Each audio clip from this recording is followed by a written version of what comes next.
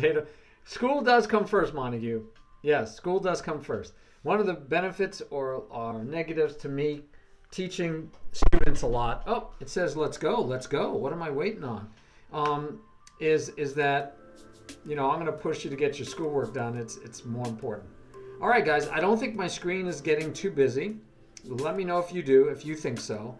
But right now I think it looks pretty good. We've got different things up here, but I got my logos, I got my streamers team logo, I got my first chatter, I got my cat. Plan on keeping the cat, so hopefully. I'm doing great, my friend, I'm doing great. Okay, so we are here with Patroclus, or Patrick513, and because he's a subscriber, he can get lessons, and he was aggressive and said, hey, I want another lesson, and his subscription is not up, so we're doing a second lesson. You guys can do that too. Like Montague is a subscriber now. Montague, you can get a lesson if you want one. All right. So I usually ask you to introduce yourself, but we just did that like about two weeks ago. So rather than just tell us your basics, Patrick, where do you feel you are today in your chess journey, and where is your destination? What are you shooting for in the long run? The long run is to at least be competitive in like local over the board tournaments. Preferably, I guess, like over the board rating, I'd like to get to like 1700 because you're probably in the top like 80 something percentile at that point. As far as my journey goes, I have a lot. I think I struggle a lot with knowing a lot of information. I think a lot of people struggle with the idea of knowing a lot of information, but knowing what's the most important thing to pay attention to at the time, or like what principle to implement. As far as online rating goes, if you're just going off rating, I know we've talked before about rating doesn't necessarily know how strong, or doesn't necessarily say how strong you are. So I think I've improved a lot as far as strength and understanding positions or being able to break them down. I think a lot of it's then being able to execute the right game plans or the like plans of attack, and to not. I think one of my biggest weaknesses is, and I think a lot of people struggle too with, pushing your own agenda and not paying attention, playing hope chess. That's what I say, right? Like, well, you'll try to push your plan through without ever thinking of how your opponent's going to stop this, and ultimately that's the hardest thing on the chessboard is the opponent, right? Yep. Oh, yes, totally. All right, and so I like it. Over the board, competitive, which you deem as about 1700. That would be very competitive over the board. 1400 is pretty good over the board. I like 1700. That's a high mark to push for, so that's fine. And I like it that we're talking about over the board versus online. The online rating really doesn't mean much. Over the board doesn't mean as much either, but it can be a good measure of your growth and how you're doing. Let's see, is it lessons? I think it's lessons. Maybe it's lesson. It is lesson, not lessons. Oh well. All right. So, thank you for sharing, Patrick. We're going to get right to it. We have 3 games to review, and after we're done with the review, we want to then get involved with looking at specific things picking 1 or 2 things for you to work on for the next week or so. I like you to work on 1 or 2 things, focused on it for a while, and then I don't want to give you more than 2. Right? 2 is too many sometimes. Do you remember what we gave you last time? Hey, Chess Wizard. So last time we were focusing on what's it attacking and what's it no longer attacking. Okay, good. So how the position changed, and I remember that we wanted you to think about squares, not pieces. Pieces, yep. All right, so I will warn you that when I usually review games, I can't help myself. Hey, busy, but share extra information with you. So chances are, even though I'm only going to try to give you, we're going to end up with 1 or 2 things to work on today, you're going to see that I'll probably be giving you a lot of feedback. But we're going to find 1 or 2 to focus on for your improvement, but I can't not help you understand different things that I see. Perfect. Okay, cool.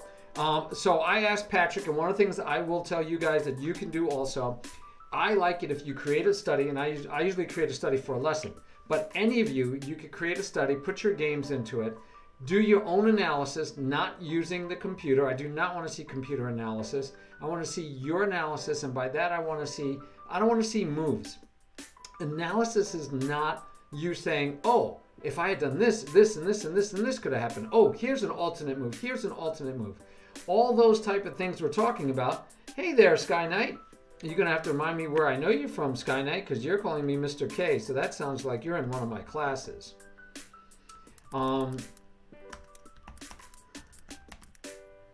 Hey, Noah, how are you? Excellent, my friend. You need to play in the, you missed the candidates, and then you didn't play in the last qualifier, but hey, good to see you, Noah. All right, so I was saying, if I remember what I was saying. Reviewing games. Yeah, so when you review a game, I want you to not just talk about moves. That you should do during the game.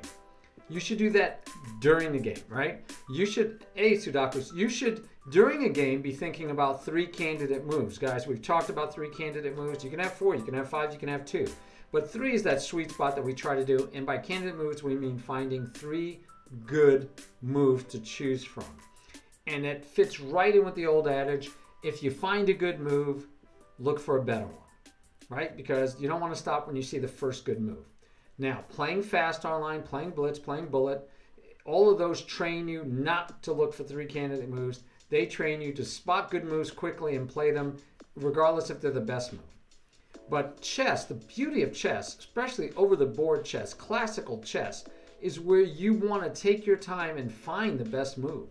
I mean, you will hear many people, many masters, many grandmasters say, yeah, I'm looking for the best move. I'm looking for the right move in this situation, but the best move. So we want to find at least 3 candidate moves.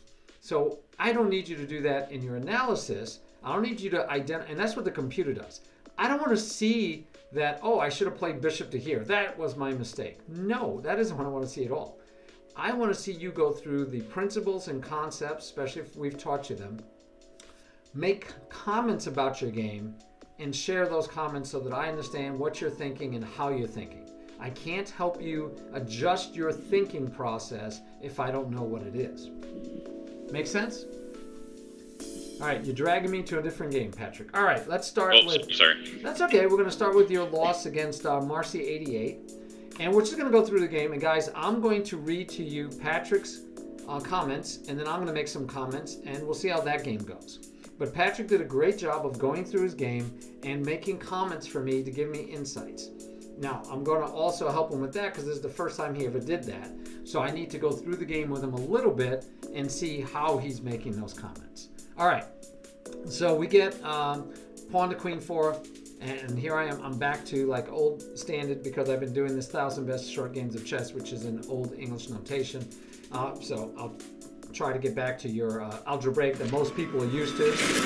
Hey, Busy gave out 5 community subs. Busy, you're the best, man. That is so nice. So Ratchet, Sai, ZP, Lauren, and Slychess all got a gift sub from Busy. Thank you so much, Busy.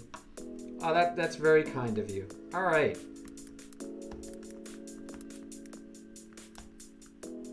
That is very kind of you. All right. Oh, and by the way, I even have this one, Busy. Anyway, so let's go through this game. Pawn to d4, d5, and we get this e4.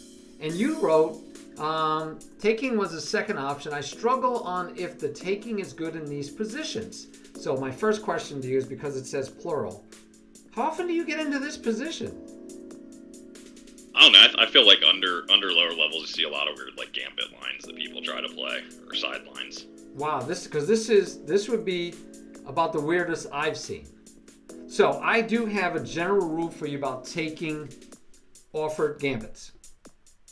So general rules and principles is what I work off of. I don't believe in teaching you memorization, right? Especially not moves, but principles and concepts. So my rule is, if someone offers you free candy, you take it unless you can see how it's going to kill you. So we don't want poison candy. But if we can't see that that's a poison pawn, we take it. And then if we find out that, oh my goodness, look what happened, he destroyed me, that's fine. Then we go and review that and look at that game later, right? We could say, wow, that's interesting. I might even use that someday. But 9 out of 10 times, it's going to be just a bad move. And you should take advantage of it. So you take the free candy. So in this case, I definitely would have just taken the free candy. 1, he can't take back right away. 2, it keeps his knight off of his best square. F3. It opens your queen. I'm like, yeah, and if he wants to push F3, I take that one too, because then it destroys the king side. And then I end up with a pawn in my pocket. And I don't care that his knight gets developed. He's still not developing faster than me, because now I can just develop my knight. I don't even have to worry about pushing on my knight. And I'm happy to give him, all he would have an advantage of is a center pawn, right? So, if this was the ridiculousness that went on, the only advantage he has is this center pawn. And I'd be like, okay, you can have that advantage, my friend. And we'd play this game out. I'd play this game out happily. This is weak. This is out here by itself. Yeah, but, I got a center pawn. You have 1 center pawn. I just got a free pawn. And you didn't... Usually when you gambit a pawn, it's so that you can develop quickly. Sometimes you develop quickly by attacking your enemy's extra pawn, and then he tries to defend it, and you just keep developing while you're attacking. And the idea is that you'll be like at least 2 pieces ahead in development. 1 pawn is worth 2 pieces in the race of developing faster. But he's not even ahead.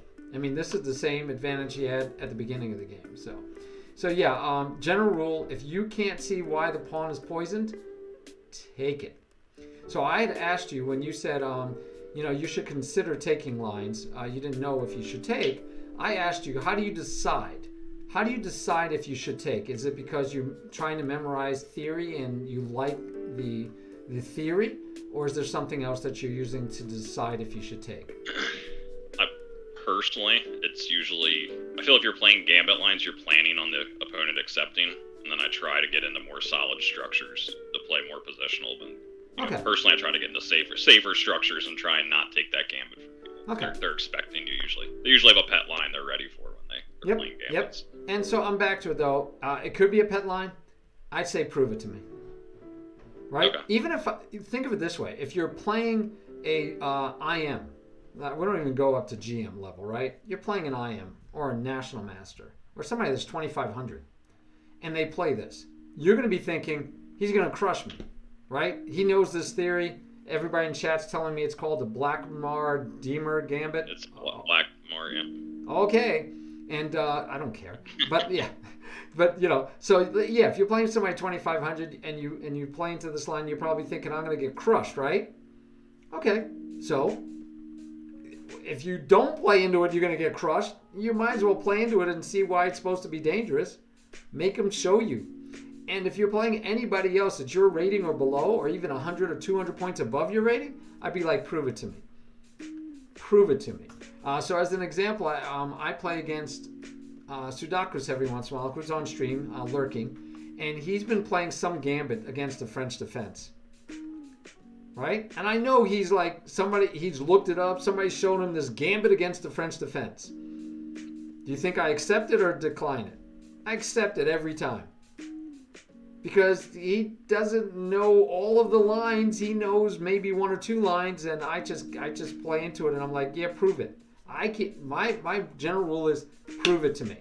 Prove it to me, because it's not going to win all on its own. Hey, Flavio, thank you for the subscription. 8 months now. Oh my goodness, guys. Hey, where is my, I would think I'm supposed to be seeing some, where is my, what do you call it? Where's my bot? Where's my Streamlabs bot? It's supposed to be doing, telling me things like alerts. Yeah, where's my alerts? Where's my alerts? Okay, that's going to bother me if my alerts are off for some reason. I don't know why my alerts are off. Oh, let me check my stream. Let me just see if I have it. Somehow it's not on. No, sound alerts are on. My alerts seem to be should be on. I don't know why my alert didn't work. Okay, we're going to have to wait. see if somebody follows or something. Maybe it just doesn't have community gift subs, but you just resubscribed on a normal. That should have given me a beautiful sound effect and picture for superheroes. I'm really sorry. I'm gonna have to fix my alerts. Thank you again for the subscription. All right, we're doing a side hustle, Chess Wizard. Oh, okay. So yeah, prove it. Make them prove the gambit. Okay, but by the way, here you said, let's go back. Okay, how do you decide? Okay, good. Okay. Then we went to here and knight to f6. And you said, before making this move, I knew we could transpose to a French structure. Chess, for clarity, you're in a French structure right now. I should have said advanced, like the advanced line. Advanced, yep. Or he could have played the exchange still. Yep. Yeah, I mean, right now you're just in the first 2 moves of the French. You're in a French right now. Yeah, you could play. It could be any version of the French, still to go. I mean, yeah, as soon as you did this, you're in the French, especially with this. Okay, so it's a French. I just curious. That was nothing wrong with that. All right, boom, boom, boom. All right, I rarely, but I did this time. I told you, yeah, you might want to check theory for the French because I'm not used to this for the French at all. Yeah, usually c5. You can even do an early f6, but when you do the early f6, usually your bishop is still here. There's no reason to put it here usually, but that's okay. That's okay. The reason why I don't care about you memorizing openings, although you can go look up the theory and say, oh, yeah, normally I should have done c5. I'll try that next time. That type of attitude, I'll try that next time, is what I like to hear. What I don't want you doing is, like a lot of people do, sit there and they think that Hikaru Nakamura going, okay, what was that move on move 15 that I was supposed to play to win this game? You know, you don't want that, right? You don't want that. So, mostly I want you to understand the principle and the concept behind a specific opening that you're playing. So if you're playing the French, you normally know this is a bad bishop. It's a hard one to get out. Yeah. But you know also that you usually hit at the center with c5. Your job is to break the center up. So if you could take this pawn at any time, even if he takes back, that's one less pawn protecting this pawn, so that makes this pawn weaker. Okay. All right, enough theory. All right, moving along. Bishop to f4, c5, queen to d2. The bishop, now you say the position is closed. The pawn, the b2 pawn is, the position is closed. b2 pawn is currently weak. b2 pawn. And also, if we can trade light square bishops, it is better for me. So, at this moment, totally agree, position is closed, because what defines a closed position? These 4 pawns being locked, or these pawns being locked together right here. Okay, what happens if those 4 pawns were locked and there were no other pawns on the board? Would it be closed or open? Well, as long as it's black, we actually get into it. As long as black still has these 2 pawns right here, it's closed. Okay, so if as long as you have a pawn locked in the center, right here, at least one, then it's considered like semi-closed or closed. So if all these pawns are gone, and all of these pawns are gone, okay, all those that I just marked, let's say they're all gone, trade it off, open or close. Yep. I would say closed still with the pawns currently in the center. Okay, I would say open. I define a position as closed or open based on the open diagonals and files. How many open diagonals and files do I have? But I understand your definition, and I'm okay with it. I'm totally okay with it.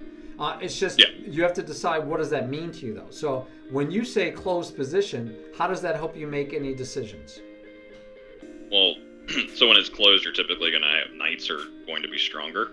Okay, because? And you can get away with slower development typically because the attacks won't come as quickly. Okay. So you can play a little more positional, essentially. You can build up slowly. So if all these pawns are gone, I think you can't play very slowly because you're going to have a lot of open lines of attack, right? But right. I'm still okay with it because they can't go through the most critical part, which is the middle, which is why it's important for you to control the middle so that you can have your traffic go from here to here faster. Okay. Okay. So one knights could be a little better because the position is closed, and they're better because they're closed because they can jump over the pieces, right? Pieces, yep. Okay, and they can change colors, right? Okay. How about bishops? Do bishops like closed positions or open positions? They like open. because they could travel. That's why they're stronger. That's why they're stronger in the end game typically, right? Okay. Like everybody talks about the bishop pair, but the power rises in the end game, not in the middle game. Excellent, because of those open lines. Okay, excellent. Okay, but now you gotta. So you sold me on this. Gonna keep this as calling it closed, no matter how many pawns are missing. I'm okay. I'm gonna live with that. Now you got to do a little harder sell though to get me to understand why this pawn is weak. Well, it's the only backwards pawn at the second. I guess that can't. It's not protected by a piece. It can become strong with a push, right? But you can. I guess I look at it like if you play here, you're forcing white to say, "Hey, do I want to? I'm going to push and defend this pawn." Okay. So language is extremely important, right? I mean, in any communications, language. And when I had an interview with Thinker Teacher, and he's from Poland, and he didn't always understand like some of the nuances of the phrases that people were using. So he had to ask, and we had to explain, and that made sense. So I believe language is extremely important to communicating well. And for me, coaching-wise, I've got to communicate. That's like a critical thing, is that I have to be able to communicate with you ideas. So when you say this pawn is weak, right, and you said I could push it and it would become strong. Can I... Not strong. It'd be defended by pawns, I should say. It would be defended. It would be defended. Let's say, can we, let's say for argument's sake, that pawn was pushed. Tell me if there's any weak pawns after that. So the weak pawns are now A and C, and then the dark squares are weaknesses. Okay. So I'm going to ask you about a different way of looking at it. Okay. Pawns and pieces are never weak. Pawns or pieces can be undefended. They could be poorly developed. They could be developed well. But when you're saying undefended about this pawn, what you're really saying is it's undefended. At least that's what I'm hearing. It's the only piece on the board right now besides this rook, which, by the way, you could also identify the rook and undefended. This rook. Most rooks start off as undefended. It's one of the rare pieces that are undefended at the beginning of the game. So, yeah, these are undefended pieces and pawns. So for your vocabulary, are you saying weak pawns then is like more towards end game when you have less pieces and you have doubled pawns or isolated pawns? Okay, second part is, I'm going to help you out. The second part is, right. I don't want to think of pawns as weak at all. I want to think of the square as weak. Okay. So if this pawn is here, so let's just do the next move, and let's say this move. That wasn't a move in the game, but let's say this move. I would say you're incorrect that these pawns are weak. They're not weak. They're a pawn. They haven't moved.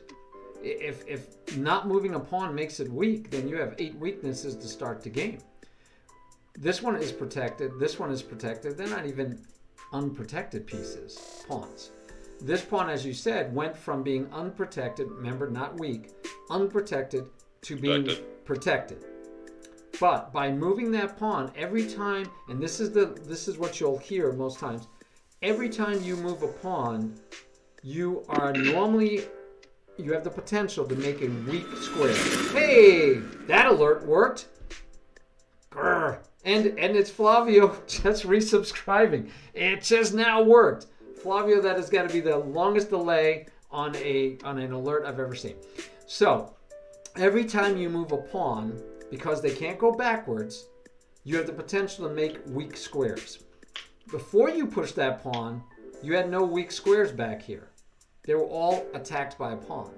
Now you have 2 squares that are not attacked and can't be. You can never attack this square or this square with a pawn. And that's the simple definition of a weak square, is a square that I cannot attack or protect with a pawn. And it's about, we're back to what we did on our first lesson. I want you to think about squares, not pieces. Pieces, yeah. So these are weak squares, which means I can plop a bishop here. I can try to get a knight here. I can wedge a pawn in here. I can wedge a pawn in here. And that pawn, if I could, let's say I could put a pawn here and a pawn here, right? If I put 2 pawns here, you're never going to take this pawn because you don't have any pawns to take it with. And if you take it with anything else, you're going to lose a piece. right? So if I can put a pawn in here, protect it with a pawn, and let's say this pawn has been traded, and if not, let's say I have a pawn here, right? So I have a nice pawn chain. Well, that pawn chain is ending at a square that you can never attack with a pawn. So that square is weak, and I'm going to occupy your weak squares. Squares is one of the things you could do as a plan. If you go, where do I put my pieces? Well, he has a weak square, and let me see if I can occupy that weak square. Good? Helpful? It's a start. Yes. It's a start. All right. So that's the reason why I love hearing your thoughts, and that's why I'm glad you wrote what you did, because then we could talk about it and make sure we understand what we mean. So to me, this pawn is not weak. It is undefended. And pushing it would create two weaknesses. All right. So the same idea. This square is not a weak square because I still have a pawn here. This square, if I could get it, let's say I could trade off your minor pieces, or or let's say I trade them all off except for your white bishop, your bad bishop. So we got rid of both knights and the bishop, and you got both my bishops and one of my knights, and I can plop my knight in here. Let's say I can end up with a knight there, anchored by a pawn. That's an eternal night, right? There you go. It's eternal darkness. It's eternal night. So it's worth a queen. That is the idea of weak squares. All right. So this square is a weak square, and that's why you have to watch that square and not let pieces get into it, because it's a weak square. This square could be weak. If I push this pawn, that's a terrible move positionally. Who knows tactically what's going on at the time? Positionally, that's a terrible move because this would be a very weak square. Not protected by a pawn anymore. You're making an outpost for white. And you can think of them as outposts. They don't always have to be outposts. They're just weak squares. Yep. But Squares. I will agree that weak squares make good outposts. That's why I said you want to put something, occupy that weak square. Weak square. Yep. And if there's a pawn behind it, then you're blockading the pawn also, which means this just gets in everybody's way, right? All right, so concepts. All right. Oh, yeah, it was definitely worth it. Yeah, I was trying to decide. Okay, I get you, chess wizard. All right, and you're right. Your light square bishop is your bad bishop. So in the French, based on the principles of the French, if you could trade it off, you usually do. But usually you don't see this kind of formation. But that's okay. I don't care. I'm not telling you, oh, that's not theory. We don't care. We want you to just find good moves, right? We want you to find principled moves. So yeah, that's good. That's fine. Wasn't sure also thought about knight to c6, okay, which is normal. That's also in keeping. Queen to c7 is playable, but then he could chase you right away, right? Right, yeah. Yeah, so if you go here and he goes here, you just chase him away, because if he comes in here, you're going to trade him off, and that pawn's going to be really hard to keep. But, so, here, though, you give him tempo. Tempo, yeah. a6, you have to play a6 first. Right, so you can play a6, keeping the knight and the bishop out of here. a6 is much more in keeping with norm, unless you are specifically trying to trade off the bishop, in which case, of course, you have to push this pawn. But yeah, all those are fine. And queen to b6, hitting what you identified as the undefended pawn. That was good too.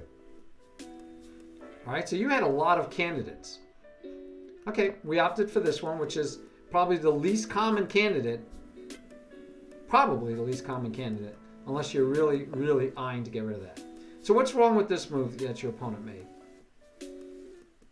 He's moving the bishop twice. There you go. Simple. I mean, let's not even dilly-dally, right? It's a bad move because he moved it twice. He didn't develop the bishop. He hasn't castled. By the way, he's almost enticing you to do this. Which is, again, if we know the principles and the concepts behind the French, we want to get this pawn because we want to remove this pawn so that the pawn chain is shorter. Right? Because if he takes... You're trying to undermine the center, either here or here. So well, here or here, right? Right. If we push here and we get any kind of trading here, after all that trading is done, we're going to be able to take here. We're going to have two center pawns. He's going to have none. All right? Just basic like you said, I want the center, and I could get rid of both center pawns. The French would be a very happy French, because that's usually your problem, is that these two center pawns stay here a long time. And you know it, and that's part of the game, is to attack that center pawns, but... Yeah, you're playing with less space. Yep. Essentially, you're giving it up to try and undermine it later. Yep. For a solid position. Right, exactly. All right. Winning a pawn's always good, Ratchet. We want to do that. All right, so you said you considered castling here as well. I like castling here as well. That is fine. I personally do not want to trade on his terms. At least let it develop my queen off the back rank. So if he takes, then your queen gets off the back rank. Yep, I agree with it. I would like this, though, probably, as an option. Yeah, I think Ratchet's thinking that you could play... Oh, no, he's thinking of other things also. But you could play here because, you know... And if he takes here, you're fine because you... And I think that is what happens in the game to a degree. You also get this move in. Ratchet, I don't know what you're thinking. So Ratchet said... Oh, okay. Ratchet is saying bishop takes g5, and the d4 pawn will hang. Hang, yeah. Yeah, which I think is something like what happened in the game. So you took the d4 pawn right away. Bishop takes, you take back, and then he takes with the queen, so you didn't get to win. So Ratchet is saying, and again, this is tactics, right? And this is, by the way, this is not what I'm asking you to do when you analyze your game. So you did fine. You did what I wanted. This would just be tactics saying, hey, did I have something better? Well, yeah, maybe I had something better, which, by the way, the computer won't miss showing you this, right? If you take with the queen, queen takes, and then the pawn still, the knight has to take back, and then the pawn drops. And if he takes with the knight first, you just take because, of course, if he takes here, he loses the knight. So tactically, you could force the win of a pawn. And just to check it, you could say this pawn is attacked once, defended twice. Nice. If I take here, I'm going to remove one of the defenders.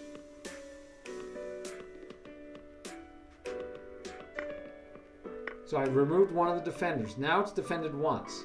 But this queen is defending the pawn and the knight. Do you know what that's called? Overwork. Yes. Overworking the queen. Yes. Oh, we gotta give you. I don't have master points like they did in the movie. Searching for Bobby Fischer. We do have applause we can give you. So yes, it's overworked, which means that I can win something, right? So I can take that pawn. He can't take back because he'd lose the knight. Okay, so free pawn.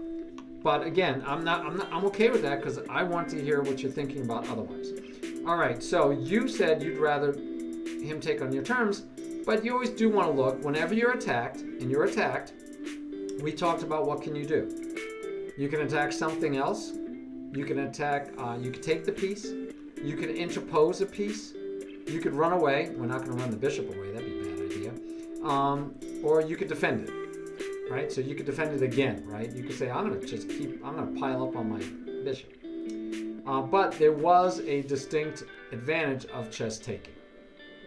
Yep. By the way, Ratchet, it's really like your forcing moves or those two moves, right? Yeah, because I can still see problems with this now for you, because now he's threatening to win the pawn, and so you probably say no. I'll protect the pawn, and he'll say, great, look at. Remember we talked about this being a great square, and yes, how long can you stay there? But for now you're there, and it could be annoying. And even if you just take here next, you're not castling anymore. Oh, by the way, this pawn is hanging.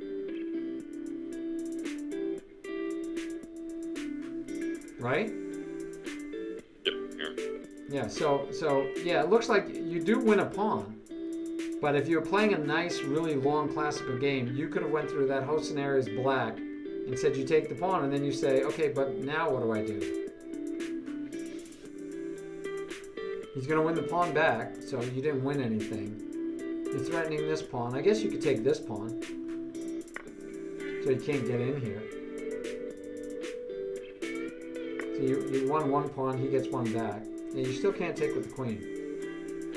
Yeah, because it loses the knight. Yeah, still defending. But it just shows you how much fun this game is, like, not done, right? I mean, so you're still down a pawn, and it's going to be an interesting game. it's going to be an interesting game. You know, White's only down 1 pawn, and he's got 3 pieces developed while you have 1. And your queen doesn't have any quick development. And a bad bishop. And a bad bishop that you can still try to get rid of at least. Yeah. But yeah, so it's still going to be an interesting game. All right. So again, that's why I'm not asking you to do, oh, if I did this, he did this, I did this. Nah. That's in-game I want you to do. Out of game, I want you to do just what you're doing, which is talking about how the game changes and what you were thinking and why you did certain moves, because then I can help. All right. I ended up taking, knowing I gain a tempo with queen takes d4, because you're going to chase him away with the knight. Very good. So that's called developing with tempo, right? Giving yourself tempos for your development, and critical to develop always. I gain a tempo with queen takes d4. Most likely win the pawn on e4 eventually. Yes. This gives us complete center control. Complete center occupation. Totally agree. Yeah. Yeah, because you could have center pawns and not have control of the center if his pieces were controlling the squares. But definitely, I mean, you have center occupation is very good. We have the better pawn center. Yep, only pawn center probably if you take. Plus 2 attackers on the e5 pawn. Okay, we can castle and play f6 at some point. Yes, bring the rook into the game. And breaking white, having any pawns in the center. Very good. Okay, good. Queen to d1. Okay, what do you think about that move? Well, I mean, he's stopping him. He's ruined his castle queen side if that's what he's trying to do. He's also moved the queen, what, three tempos now? Yes. And he's moving it backwards, like at least worst case scenario. Where can you move it forward somewhere on this rank? Yep. And he stopped defending the pawn twice. Yeah. You have 2 attacking it, and now he's only defending it once. So yeah, that was a terrible move. Blocked his ability to castle, blocked the rook coming out, right? He undeveloped the queen basically. I mean, he could have went to here. He could have went to here, here, here. You know, almost anywhere. Do you want to say? Here I kind of like, because at least he's trying to hold on. Except, actually, he could get away with that for the moment. Hey there, buddy. How are you? There you go. He was saying hi to the internet. Nice. Saying nice to the whole world out there. Yes, Ratchet, now you can get another lesson. You got a subscription thanks to Busy. So yeah, so you could, it would be interesting, right? You could say, well, can he do that? Again, you'd have to calculate all those things, because you'd say, but I can push.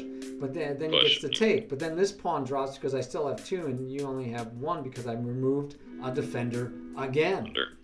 Right, so you can, this would be the fun that you'd be going through, deciding, do I want to do this move? Don't I want to do this move? How do I want to make it work? By the way, I can't get rid of that bishop anymore because my knight is no longer protecting that square.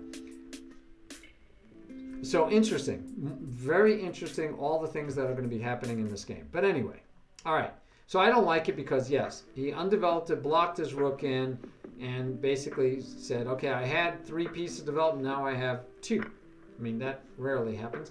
So you took the candy, always nice taking the candy, and he pins your knight. Right?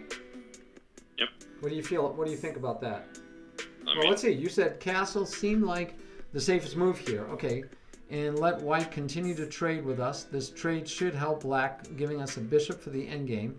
Also gets us out of the pin by castling, and gets us closer to being fully developed. Good. I agree. But what else do you do? So one candidate move definitely is castling. Do you have any other candidate moves? I guess you could have tried to force him to trade with a6. Okay, you could say, yeah. Test the bishop. Test the bishop at that point. Okay. Okay. But now if he takes here, you have to take his bishop and double up your pawns. And you can think of it this way: double pawns is almost as bad as having no pawns.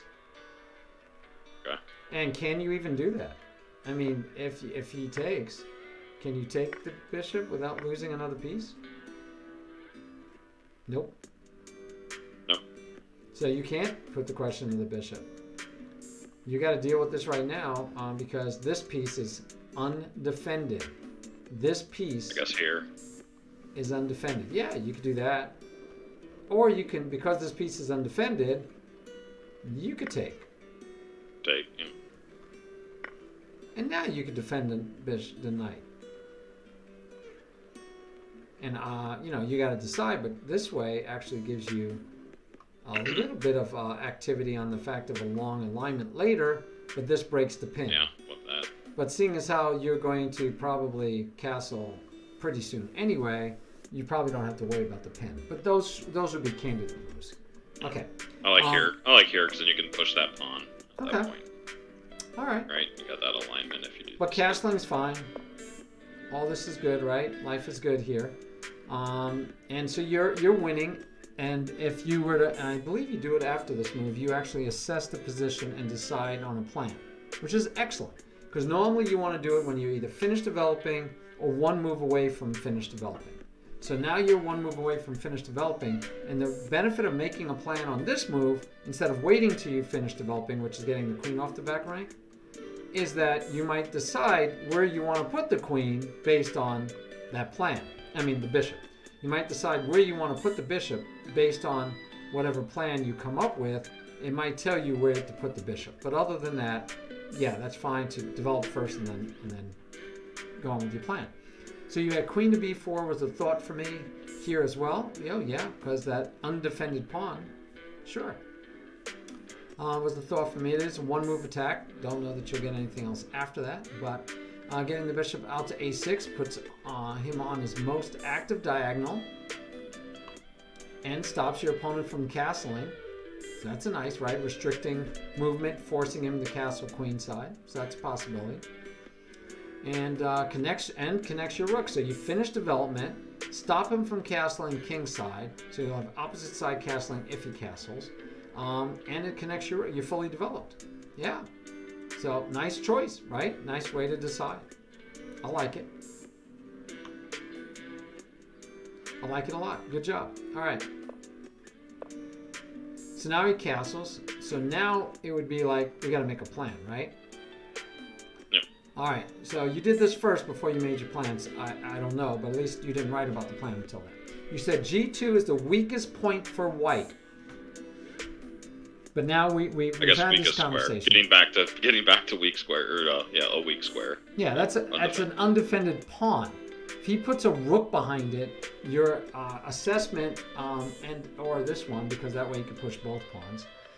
Your assessment of that being a weakest point is no longer a weak point at all, and he doesn't care. He's going to push G2 out of there, right?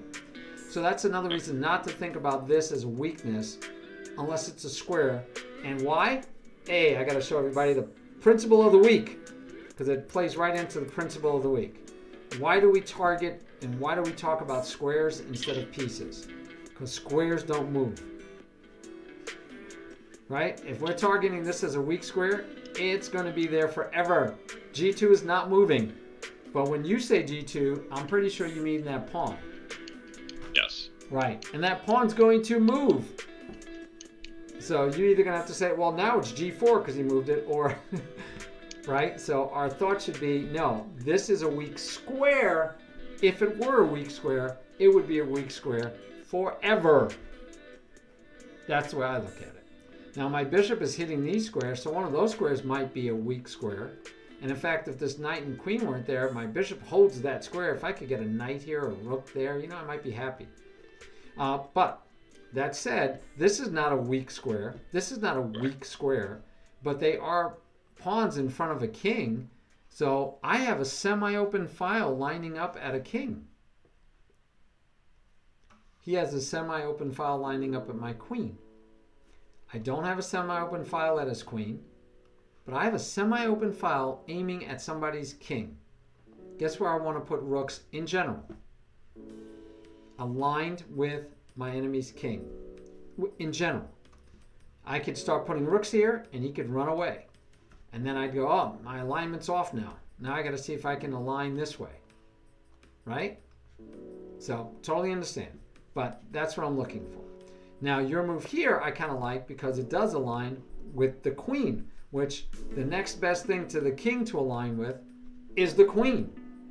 Now, you said it's because you'll be behind your pawns that could push. Neither one of these are passed pawns, right? Do you agree? Not yet. Okay, Yep. good. They have potential to become a passed pawn, but neither pawn is passed at this moment. Okay, so you could go behind the pawn, but that it almost says you better be pushing me, because if you don't push me, then the rook is ill-placed. Better placed would be on the semi or open file. So if I'm waiting patiently, not going to push these pawns and maybe lose my pawns by overextending them, maybe, then I'm going to put my rooks on my only open file, my semi-open file. I'm going to pile both rooks up, stack them if I can, get my knight over here too, and I'm just going to put everything I can, on that square. On that square, I said, not on the pawn. Yep. On the square. Anyway, so that could be a plan. But yeah, otherwise, I'm fine with what you did, because you are aligned at least with the queen. And you said I knew at this point he wasn't sure what to do because he's pushing that h-pawn. And if he wants to play on the wing, we should play in the center.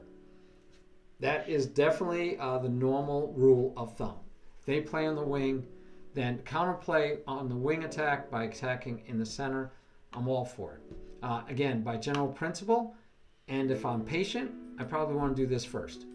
Now I have both rooks. Looking good, feeling good. And I'm ready. And after I get this rook here, I feel like now I can just start opening up the gates, right? I can do this. I can do this.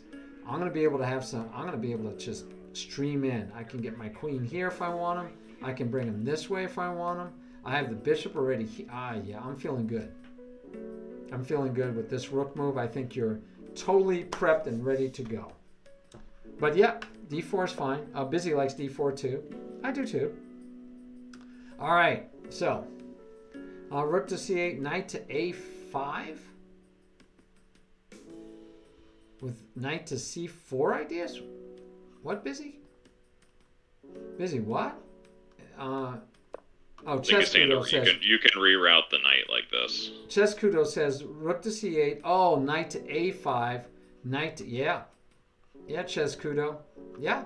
And that's all based on taking advantage of your semi-open file, placing your pieces. Okay, yeah, okay, gotcha. All right, but anyway, we get d4, which again, I'm not complaining. You did notice and you did mark that you had 2 undefended pieces at earlier. Very good of noticing your undefended pieces. And you have to be wary about the fact that they're undefended. Okay, he moves his knight. I thought he might have moved it here to attack the pawn. But, comes towards the center. Okay. And I love this. This was good, but this is tactical, right? I mean, you're flat out tactical. You're saying, go ahead and take me. Because then I'm going to take back. And you're not going to take with the queen because your queen's in the lead. Agreed? Agree. All right. Now, so... It just seems hard to hold. It seems hard to hold is what I said. Oh, yeah, practically totally. speaking, or defending. Like you're either letting me open up the king, yep, or you're giving up heavy amounts of material right now. Yep. So, but now what though? Oh, you're not disturbing Chescudo. You guys are supposed to do that. But here's something that we all do. I do it too. We push saying to ourselves, oh, if he takes here, I got a queen, right? For a rook or a bishop. If he takes here, I could take it with the bishop with a discovered attack on the queen, or I could take with the rook immediately chasing the queen, right? And by the way, if I take with the bishop, then I'm threatening the knight as well. Yeah, I'm liking this, right? What we don't normally do is think, what happens if he doesn't take? If he just pushes here. Yeah, what do you do? I guess first thing I start looking at is the forcing move. So can I hit this knight? Where can he go? Okay, so you're going to start working through. You're going to start working through the moves. Okay, and that's fine. Yep. But nothing jumps out at you as like, oh, I was all prepped for him taking. Now if he doesn't take, now that what's he do? He kind of broke the pattern, capture, recapture, or something. Yeah, and look how far ahead your pawn is. I assume this is just a thorn, even if you don't take. It can be. Right? Like, this could be. These are like nice squares. you're gonna deal with this being here the whole game. It's for the most part. I think this would be a fun one to play out from this point forward. Then you can start trying to push. Then you can just start trying to push this pawn. Yeah, you could. I'm just thinking this would be a fun game to try to finish playing out from this point forward, because there's so many weird stuff. Yep, weird stuff going on. All right. Anyway, he just blithely pushes. By the way, you're right. You did not have to react. You could have waited. You could even let him take, because then his pawn doesn't go anywhere else. It just depends on the situation. Depends totally on the situation at the time. But this is fine, right? It just stops it, and he says, "Okay, well, I'll get my second pawn after you." And he's got enough pieces hitting this square that he's hoping to distract you. So finally, you take, because you get the discovered attack. Queen takes, and yep, now you have alignment again. So imagine if this rook were already here, and all this had happened. Right? Not that he had to let you do it, but imagine if that rook was already here. That could have been pretty maybe sweet. Before pushing the second deep pawn move. Yep. But this is nice, right? I mean, so he tries to counterattack, but everything's protected. The knight's protecting the bishop, and the queen is protecting the knight. So again, you know, not a great move. You won this one. You gave me all wins. Okay. So, and you had a nice pretty finish here. Just giving away pieces, and then it's like free Candy City. That was interesting. So like, oh, okay, no, you're good. That's right. It's not free yet. It's free now. Yeah. All right. All right. But let's go. Oh, there's even a moment here where we could do a small teachable moment. So like right now, I don't like here because he only has no moves with his king, right? And so, yeah, he can push a pawn. And if he pushes this pawn and you start going for a queen, you just well, you didn't stalemate him because he could push this pawn. All right, that's fine. But anyway, there's a standard rule right here. And that is that I want to keep this king on a back rank if I can with no place to go. So because of this, his king has to go back if you check him. So it's just a standard. Yep, and then walk him back to the eighth. And what you did is fine, right? What you did is fine. I mean, you're going to win this game. It's not like you have to even think to win this game. But no, yeah. I want second nature for you to think, oh, wait, I have an opportunity to restrict his king even more. I'm going to just keep restricting his king. So then I'd push. And let's say he would go here. I'd say, okay, I'm going to restrict your king even more. You know, I just want to lock your king down. He ain't going anywhere ever. And then he could go back here, or you can push the pawns, and you trade whatever you need to trade. You could bring your king down and checkmate him pretty easily, or you can get another piece and checkmate him. So just general rule, if this was a rook or a queen, I want to keep limiting my opponent's squares. That's all. It's like I said, it's fine.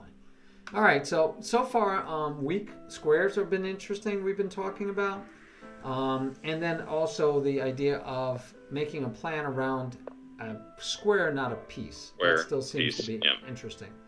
Okay, this game I thought was ugly. I even called it ugly because it was just like free candy. It was Halloween. You guys have heard of the Halloween Gambit? This is the Halloween game. Make it as, I like that. Chess Kudo says a pro tip. So I guess he's a pro. And he might be.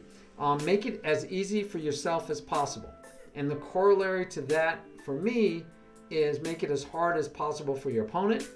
And then the corollary to that is don't make it easy for your opponent, which is the one that I see a lot. Free candy, free candy, free candy. A lot of it coming up in this game. So I believe your knight got trapped, right? Yes, it did. Yep. And so that's, just not looking, all you have to do is look 2 moves ahead. Like I said, I was playing on autopilot and just developed. Yes. And was like, we'll go right here. And I was like, wait a minute. Which is moving. Yep. I can move somewhere. I can move here. I can move anywhere. I can move here. You can't take me. So I'm okay. 1 move. All I'm looking is 1 move ahead. Okay. But yeah, we of course want to look more than 1 move ahead. And so now we lose that, and we lose that, and we get, and then he decides not to take again. He decides to push on your knight and then take the pawn. Yep. and we get all this going on here. What? Oh, okay. So we gave away a lot of pawns, right? And it looked like you were giving away pawns, but you both have 3 pawns traded. But he did get a piece out of it. He did get a piece. So far he's up a piece, and then he starts making bad moves. So here he's making a 1-move attack. I'm gonna checkmate you. This is undefended. Unless I'm wrong, it's undefended. And you can do a discovery on him. So as far as I can tell, he's gonna lose the bishop. And you did. And by the way, this is what the computer's gonna tell you because it's the only way to protect the bishop. Bishop, yeah. But he does this instead. And you say, okay, I'll just go here, check you again. And he decides to move the bishop back because he's going to lose the bishop. So he thinks, hey, I'm saving the bishop. Okay. And you probably should have you could have just, but then we lose here. And then maybe we do this check. Wow. Then what? I guess he still has to put the knight here? The knight, yeah. Yeah, I don't know. Wow. I was going to say you can block with the queen or the knight, right? Yeah, this gets ugly really fast. Of course, you could take here, because if he takes back with the king, you might not mind his king being out in the middle of the board. I don't know. Anyway, okay, let's just go through this. All right, so, Yeah, I knew I missed this. Yeah, missing this. He missed it too. This was probably the worst move of the 3 games. Which is why I said this was an ugly game. Oh yeah, and then here he lets you take, which by the way, you could have taken now. But this is check, so right, it doesn't stop, and he can't take with the king to get out of the pin. So yeah, I guess you could do an intermezzo move and take here. Probably correct is still to take here first though, because then if he takes here, you just say checkmate. No, you don't. Duh. Never mind. No checkmate. Anyway, yeah, intermezzo is fine. He drops the whole queen, and then you go back and say, no, you can't take my queen because you're pinned. But kind of scary putting your queen in that spot, but okay, he finds a way to protect. We were already living dangerously. Oh yeah, you lived about as and then he moves his knight again. He still, he can't castle, but my gosh, oh, this is just, and he's already down the queen. And you didn't, of course you couldn't take because of the back rank mate. Oh my goodness.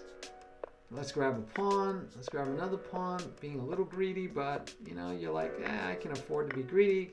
Because now he's not even going to get a back. Oh, this is just an ugly game. Ugly game. Okay. I don't even want to, I cannot find anything to help you on that game, which is not going to look there was nothing good in that game. No redeeming factors. It was like a 2:30 in the morning game. I should have went to bed. All right. I like it. The alternative is to play the Russell Limo, bishop to b4, and plan to exchange the bishop. Look at you, knowing your opening theory. I like it. Okay. C takes, knight to f6. We develop, d6. Develop.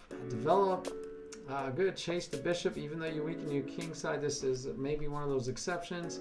We're not going to say never play f3. Because, of course, sometimes you do. Let's see. You wrote, I thought of following up with g4. This is the first time I've read this one. Following up with g4 here. But then what do you do after that, right? Here, and gaining an extra tempo here, but trying to get castled seemed like the better plan. And then start to plan an attack. Yay! b7 is a current weak pawn. We're going to start saying that b7 is an undefended pawn. Undefended pawn. Yeah, I wrote that down, by the way. I still find it fascinating that we're focusing on this one pawn over here, which, yeah, as soon as the bishop left, it was undefended. Why are we thinking about this pawn again? It's like this pawn, it's like the b7 and b2 pawn are like you're focused on them for some reason. So I don't like this because it totally destroys your king side. Unless you're planning on castling queen side, which by the way he has a semi-open file towards, and you don't have you're not going to win the bishop. So yeah, I don't know if I like you destroying your king side yet, right? But you have 3 pieces developed. He has 3 pieces. I would not do that personally, but yeah. All right, planning to take the knight to remove the defender. What? Wait, take the knight and remove an attacker. Oh, an attacker of the d5 square.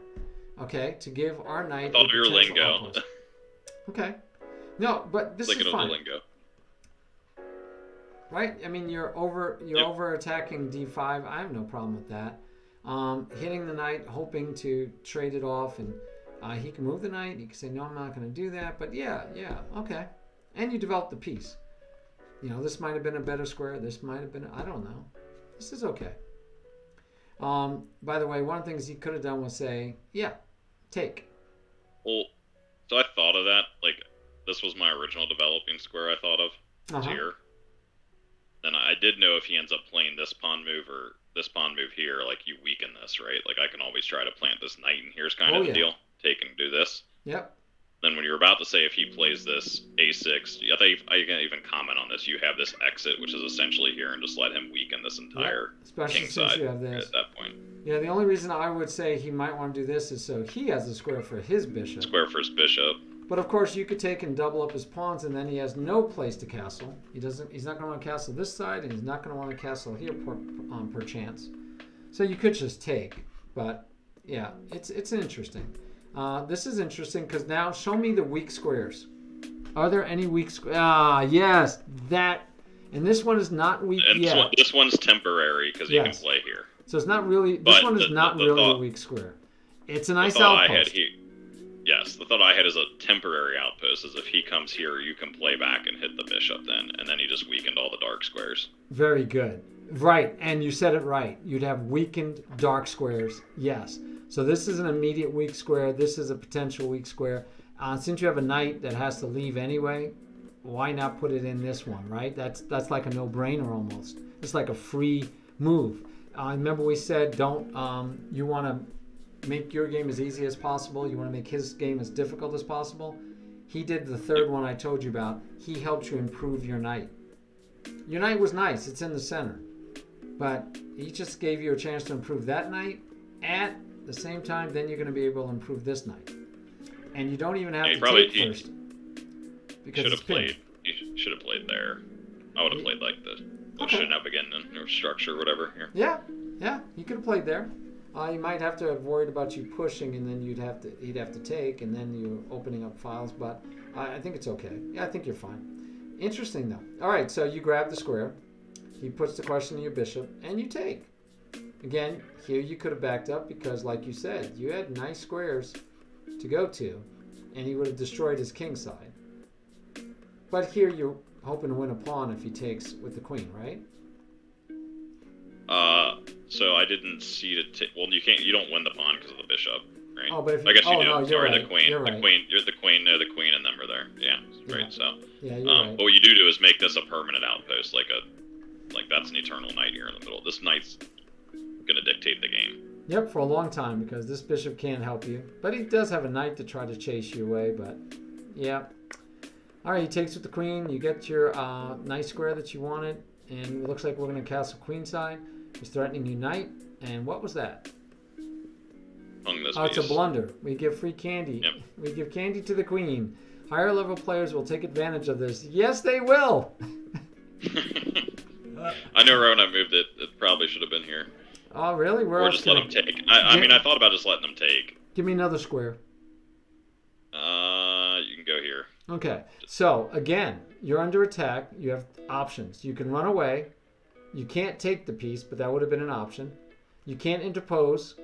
You can't. You could defend it, right, and get this beautiful pawns up here annoying him. I did think of that afterwards, reviewing. Like if you play here and just say if you take here, we're gonna do this and leave this knight. What I didn't want to do was get rid of this pawn. Like in my head, I kept thinking, don't get rid of this pawn because of this. Yeah. This is your biggest advantage. You want to keep this. Okay. Hey, jerk puff. And then the other option is to run away, and you can retreat with style, as our friend Sudakas would say. Right? Yep. Retreat with style. And the idea is that if you go here, you're helping keep this piece here forever. So yeah, I would have liked it here. I don't know why you were thinking here.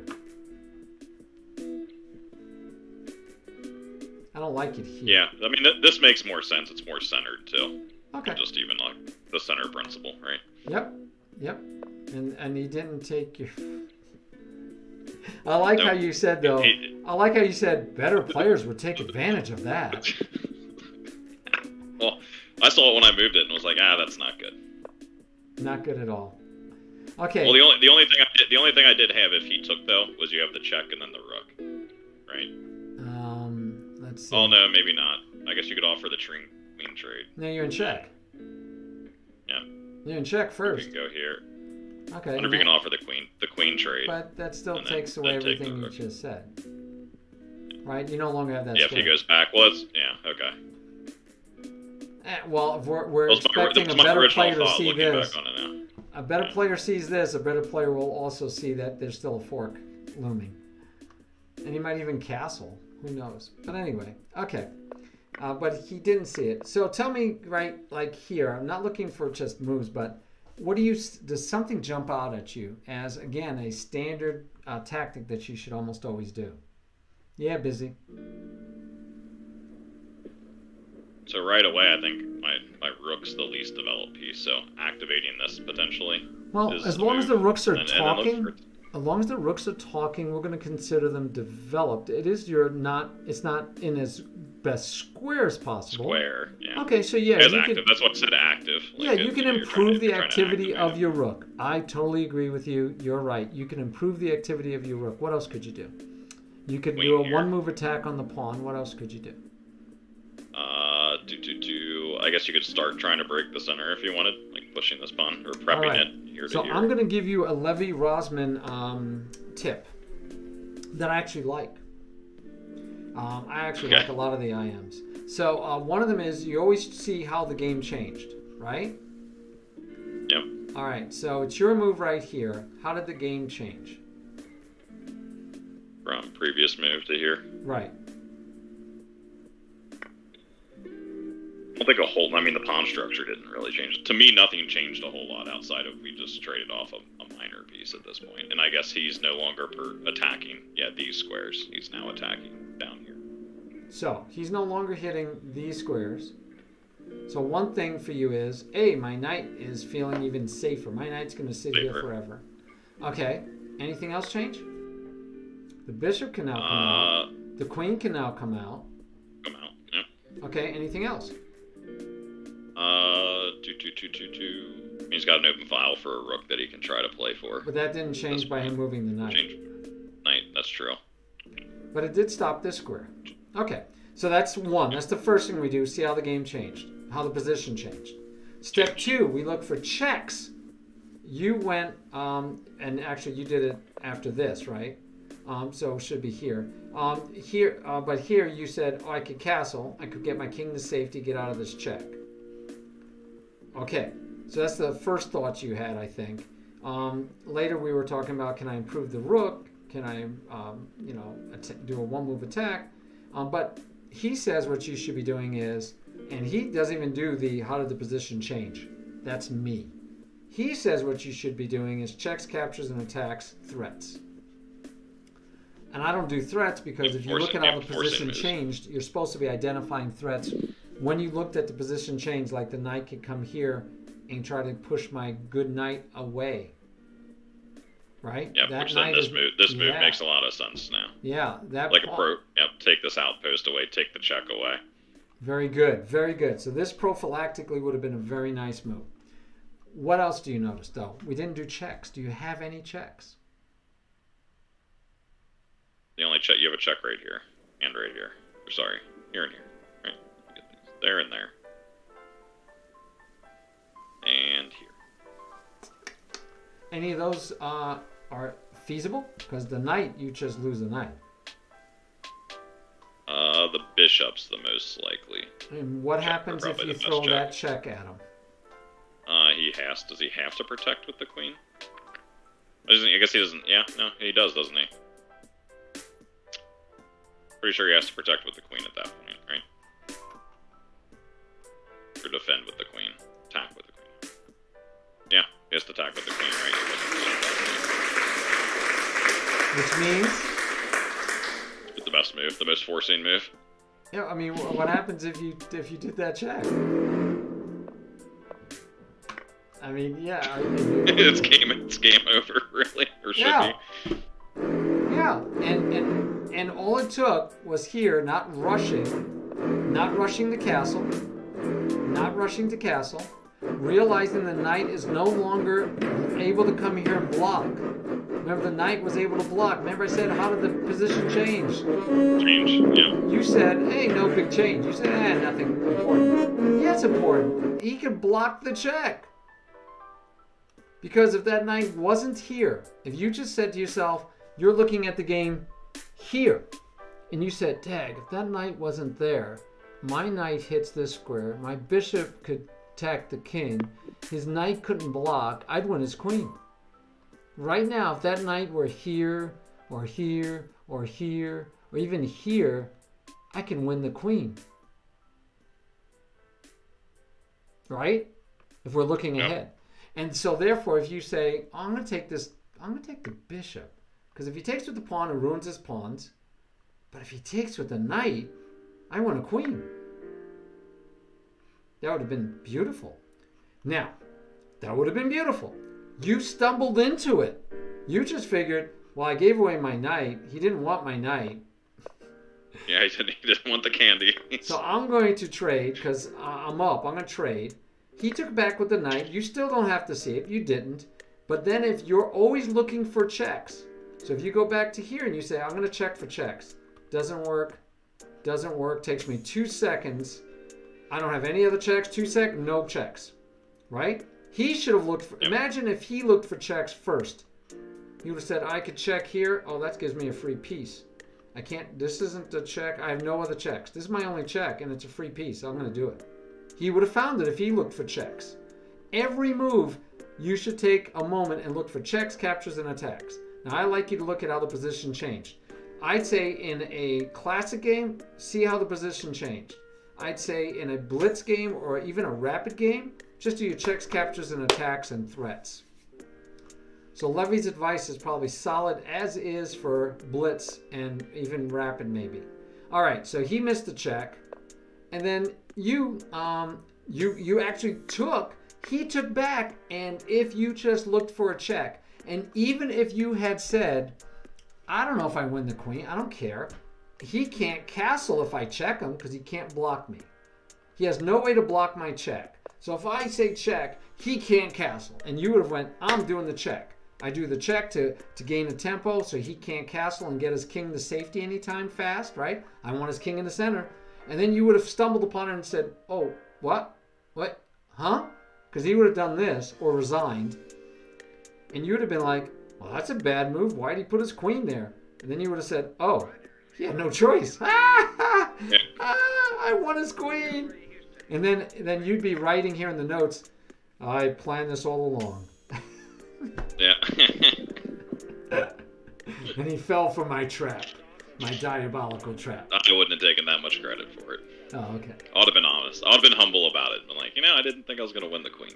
But it works out I did. Okay, and Busy says he wouldn't even have taken the queen. Busy says he would have played here. I have no idea why. Busy, yeah.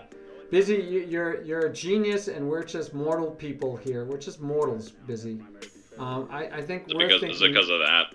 I Let guess. him capture, recapture, check. Yeah, I guess. And then he and has to go here, right? And then you go here, and then you got mate there. I guess. I guess. I mean, this is still ugly for right? Black really has no recourse. Game is over. But yeah, I guess Busy likes torturing people. Anyway, my daughter would say he does. I've played him a few times. Oh, okay, because my daughter would say, no, you got to play with your food. Don't eat your candy so quickly. Play with it. So yeah, Busy wouldn't even have taken, right? So this was a good example of what Busy's saying though would be, okay, I know I have a good move. Before I even do this move, a better one. Is there a better move, right? I mean, why not? You could check. You can check to see if there's a better move. I mean, maybe Busy would have done check this way. And then take the bishop this way so that you have to decide which one to take. And of course you want to take the knight because you don't want to lose the rook. And then maybe Busy would have said, ha ha, I get to keep my beautiful bishop. I don't know what he's thinking. No, it's okay.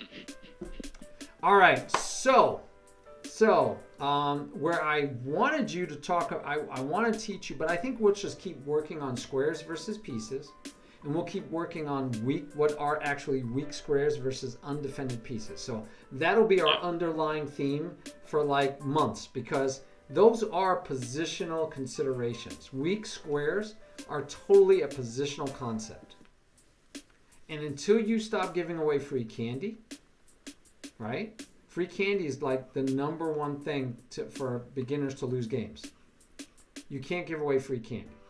And the ugly game we looked at was a lot of free candy. This game was tons of free candy.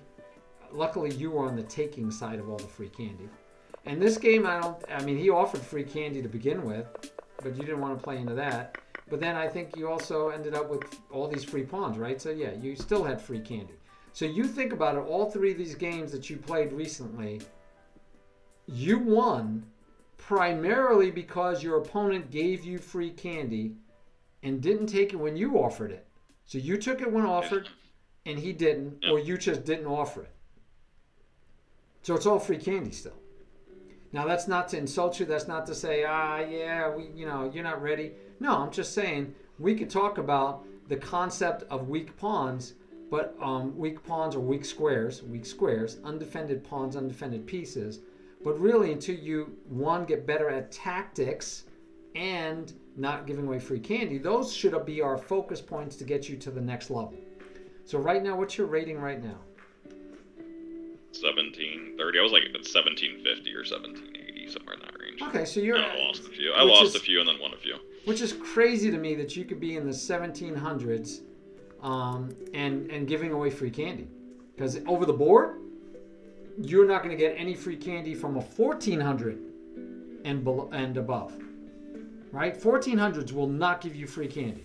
What 1400s will give you is combinations to win free candy from you, but not flat out free candy. That makes sense. They're not going to drop free candy.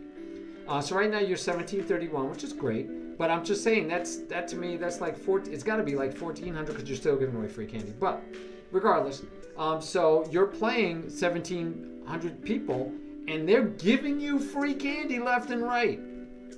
All right. They don't like taking it either. And you don't, and they don't take it, and sometimes you don't, but they don't take it. So, but since we're still not finding checks, captures, and attacks, which is tactical, very tactical, usually for faster games, you already are working on analyzing the position, right? Looking at how the position changed. And I just want you to identify, wait, his knight was here, he was attacking these 6 squares. Now his knight is here, he's attacking these 8 squares, or these 6 squares, or only these 4 squares. Okay, and what else? He was attacking the square, which means his knight can't move to one of those old 6 squares. Is that going to benefit me that he can't go there anymore? And by the way, now he could go to these new 6 or 8 squares because of where he moved. Is that going to be a threat to me? And that's where the threat part of what Levy does comes in. Now, the benefit of doing the threats last, and I'll let you choose. The benefit of doing the threats last is it makes you more aggressive. So if you find that you're a passive player, then I'd say look for checks, captures, and attacks, and the last thing, look for threats, because it pushes it off to the side and makes you find aggressive winning moves first.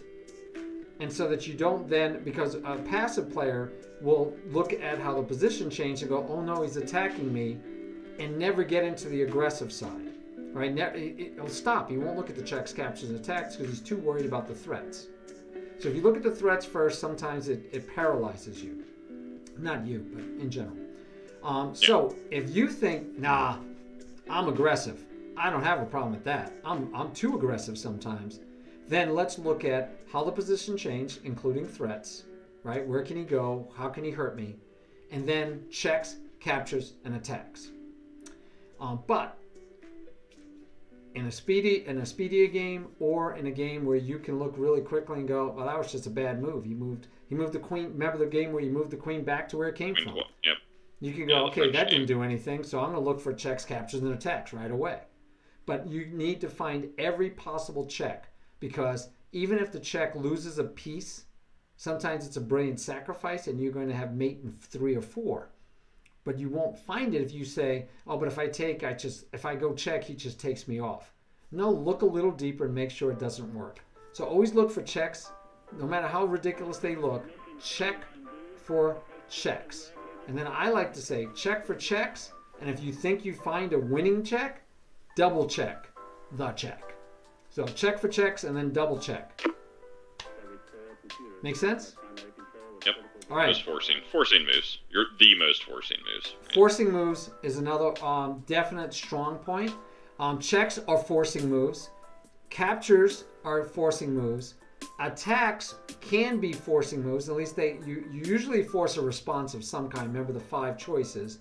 So that's why checks, captures, and attacks are, yes, all primarily forcing moves. Threats are not. But the threats they make might be forcing moves to you. But by you looking at checks, captures, and attacks first, it still makes you look for that counterattack, because remember, the counterattack is most of the time not the right answer, but the few times it is the right answer, it's a brilliant answer, right? It's like the answer the times it is the right answer. So we want to check for those to see if we have that possibility, because then we don't react to their attack. We counterattack and win the game, which we might miss otherwise. Makes sense. All right, good. All right, let's have a match. So I need someone to challenge Patroclus. We're going to make it casual because he's going to be doing some thinking out loud. Because what we're going to look for, Patrick, is I want you to check for checks, captures, and attacks every time. I will take it on myself as your coach teacher that I should have seen that the tactical, that we were leapfrogging tactical and getting right into positional. But you threw me off. You fooled me with your wisdom. You kept talking about weak pawns. Well, I think I know a lot more on positional, and I don't know. I probably have a bad habit of trying to figure out the way to win a position or the advantage you have based on the position and miss the threat, right? Or miss the attack. Right. So the only bad part, what you said, was that you missed anything. Because seeing... Yeah. Well, I know, yeah, seeing the positional strengths and seeing the positional advantages, nothing wrong with that. That's awesome. But while I don't believe the game is 99% tactical, although some people say that, I will argue that tactics come first in your development and also in your thinking. So tactics make the game easy, make it easier for you. So we want you to find tactics first. First thing to do is look for tactics. And tactics, we mean forcing moves. So we're going to check for checks, captures, and attacks, and threats. And then once we get really good at that and we don't miss those, then we will step up. Now, I'm hoping free candy just takes care of itself. So, yeah. Right, because if I'm teaching your son, the first thing we're going to do is teach him to identify free candy and never give it away. Be greedy with your candy. You worked hard to get that Halloween candy. Don't let Dad, take it at night when you're like in bed and he goes, I want something sweet. So you got to hoard your candy. So same thing on the chessboard. But I was skipping past tactics and going straight to positional because you kept talking. You fooled me, man. You kept talking about weak pawns, weak structures, outposts, and you made me think this guy knows tactics. We're in a position now. So we're going to back you up, and we're going to go backwards, and let's check on tactics. And because at 2,000 Lee chess, all you need is tactics. So positional will give you gravy, that when you get into those positions where there are no tactics, you're going to be like, hey, this is back in my wheelhouse. I know this already. You're kind of remind me of me. When I was growing up, my dad did not teach me a lot of tactics. He taught me positional chess because that's what he played. And I was a very positional player even when I was started playing in tournaments. And it did me well because my opponents were not positional at all. And luckily, they weren't that great at tactics. Because if they were great at tactics, I wouldn't get a chance to worry about positions. But they weren't. So I was okay. I survived long enough that I was winning a lot of games because I saw things positionally that they had no clue. So I feel like you have the same situation where you're thinking positionally. I want you to think about squares, not pieces. But even that, keep doing it. Put it on the side for today. Let's focus for the next couple of weeks on purely on checks, captures, attacks, and not missing any tactics or free candy. All right, Chess Kudo challenge you. Oh man, you got a tough match. You don't have an easy match. Wizard did too. We got a rematch. Yeah, take whichever one you want first. Chess Kudo, I think, is higher rated, but Chess Wizard is the champion of the world right now. Oh, he backed it out. Yeah, Chess Kudo says, it is unwise to have a great-looking strategical position at the cost of your queen. Now, that was a paraphrase, Chess Kudo. That was a paraphrase. All right, so I see Patrick, and I see Chess Kudo. Chess Kudo has white. Yeah, 2258. All right, but that's okay because we're going to check for checks, captures, and attacks.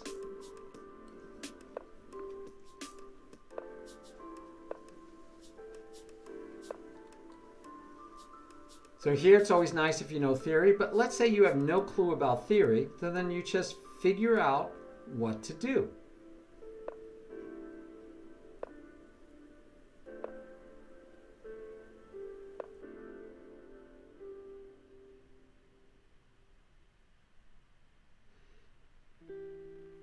I like playing this open usually, but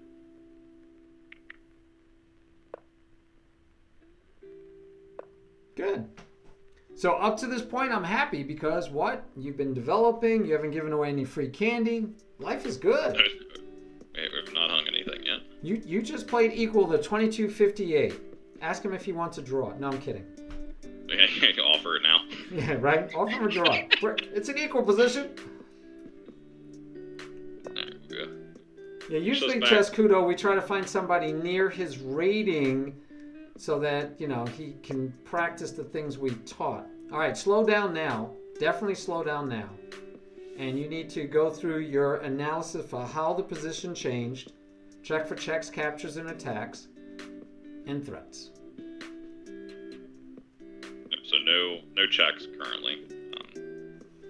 That's easy. Attacks, I mean, what I kind of know theory-wise here is you can try to play the Marshall and play D5 here. But I like playing the Lopez too, so what I do know theory is the line is to try and get this take and then exchange this bishop or these rooks off and open up this file for white. Okay. So if you know if you push here, you're permanently weakening your queen side. So the fun part about theory, this is where I like theory. I never proposed that you spend a lot of time memorizing lines. But the benefit or the nicety of theory is you don't have to waste moments in a game like this where you have only 10 minutes thinking about moves that are in book. So as long as you're in theory and you know the theory is good for your side of this line, then you could just play them, right? But then as soon as you start feeling yourself out of theory is when you have to really do the analysis. So go ahead and play whatever you want. Yep, I'm going to assume he knows this a little better than me. Okay, so stop. One thing I don't want you to do is play the person. Play the board. Yep, okay. I don't care what they're rated, how much they should know about anything. Play the board, because you're not going to learn by worrying over, well, like, he knows theory better than I do. Yeah, if he does, he does. Don't worry about it. Play what you believe is the right moves based on your theory, then play. Don't try something altogether new because you think he might know the theory better than you. That's a recipe for disaster. I guess you can go here and try and harass this bishop and make him put him to the test. I guess at that point, right? Of course, we can't see your lines, but that's okay. Yeah, well, you can play knight A5. Okay. Yeah, play whatever you want. Kind of sticks out to me, but you're moving the knight twice is what sucks, right, at the opening. I guess he moved a pawn now, technically. Or pushed a pawn when he should have moved a piece. Play here. Okay. The idea that we can just trade off these rooks if we have to, if he wants to exchange over there.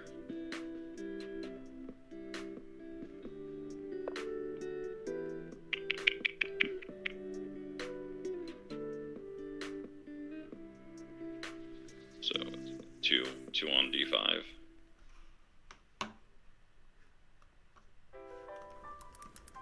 So, we want to development, so we want to get the queen out of here. So, no checks. Captures. That's an attack. I think that's the only attack outside of taking here, which doesn't seem good. Feel good. We're moving the knight here. So, I like b5.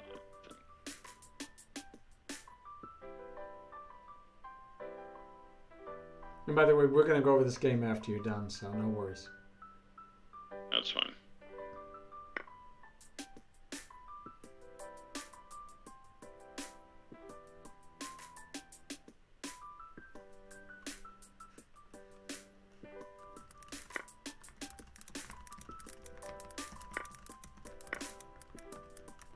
You're moving pretty quick, by the way.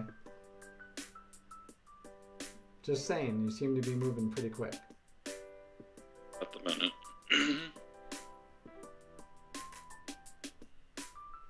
There's no attacking here. Thanks, Cheskudo. Here.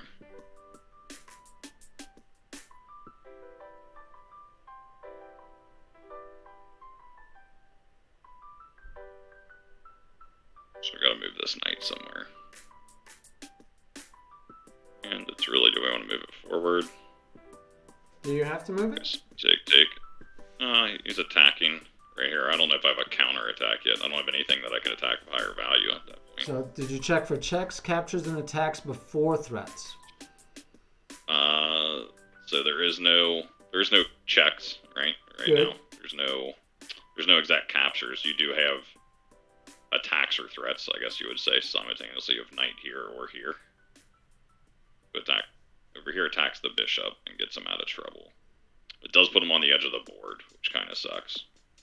And it also allows him to have two attackers here. Right, I like moving him forward here. All right, good. We're gonna exchange them off. Like, but that's the way I want you to think. Only put one attacker here. Yeah, but that's the way I want you to think through it, right? Checks, captures, attacks. Look for all of those options. It also gives us two attackers on the D5 pawn now. Mm-hmm. You had two attackers three, before. three now actually. You have three. Yeah. So you could have just taken it last move, couldn't you? The knight was blocking the bishop. Yeah, but your queen and your other knight weren't being blocked. My queen and knight were there, yeah. So you could have taken it last move. Taken here. I don't know what here means, but knight could have taken d5. Yeah, right? sorry. Yeah, I forget you can't see the arrows. Yeah, so you could have taken it last move, is my point. Okay.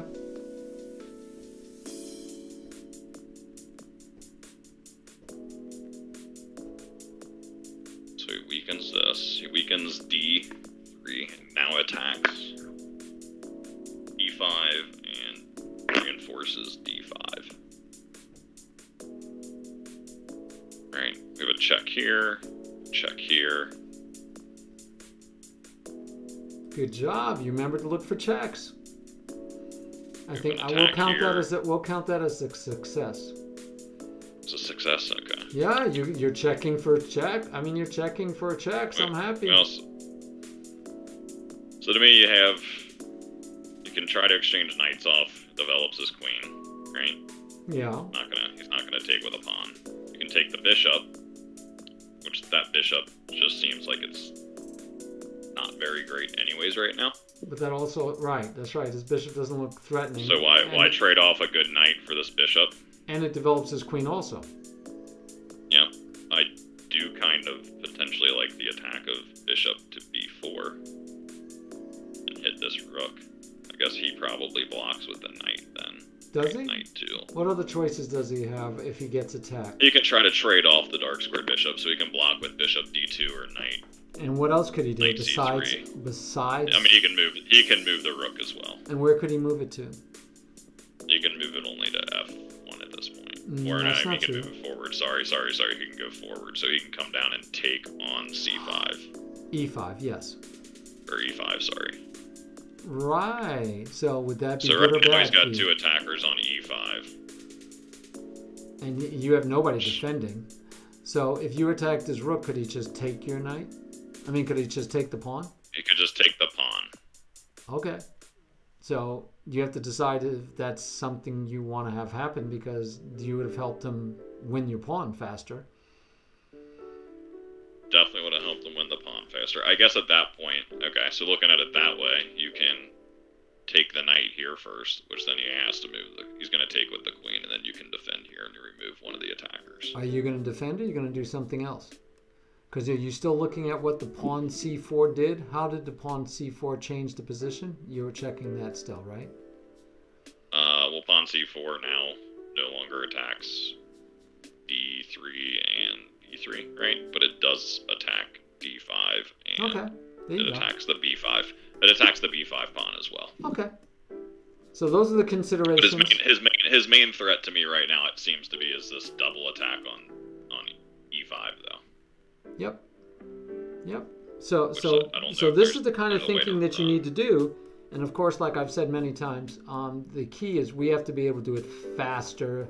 Faster, right? Right, because he's so giving you time. You can push this pawn, I guess. Yep, you can push this pawn, and I think it's always harder when you're top. You can push this pawn, which still gives you still run into two attackers. I was trying to see if you can push the e5 pawn, but you still run into two attackers. And nothing is protecting your knight afterwards because the position would change to the point where e5 is no longer protecting d4. So how does the position change if you push the pawn? You lose the defender. Yeah. And he gets a free piece. You can defend this pawn. Well, two attackers right now. I think I'm going to take. Okay, we'll go for it. I don't like this, but I think taking kind of makes sense right now. Okay, what's next? Okay, then we want to move this bishop here. I don't know if I want to move the bishop there, actually. I could move the knight. I could move the rook over. And if he does take with the rook, you can attack the rook with the bishop and have the rook attacking it at the same time. Yeah, I guess I consider rook e8 as a move right now. This pawn's under attack too on b5. You have two pawns under attack. Neither one is protected, and you're thinking about a rook move that doesn't fix either pawn. Well, my rook move idea was that if you're kind of defending through the bishop if you go e8, right? So if he comes down and takes... Okay, let's say he takes e5. E5, you can play bishop to d6. Okay, and then he plays rook takes rook? Yeah, and then you can just play queen takes rook. And what'd you get out of that? Well, you also then have you also will, I guess what you're gaining out of this is you're getting rid of the attacker. I guess you're losing the pawn, but you're trying to gain an attack on you have a potential check on h2, right? Eventually. Your bishop's lining up over there. Yeah, eventually. Yeah. I don't like giving away free candy, personally. I think it's a bad idea. I don't like giving away there. Especially against a guy that's like 500, what is he, like 800 points? No. 100 points higher. Whatever he is. You're playing the board anyway. I don't like giving away free candy to anyone. If you bring the bishop to b4, he just moves, right? Or defends, or attacks. So he could attack with bishop d2. You can block it with knight c3, so you're really kind of helping him. Alright, we'll go bishop to d6 right now.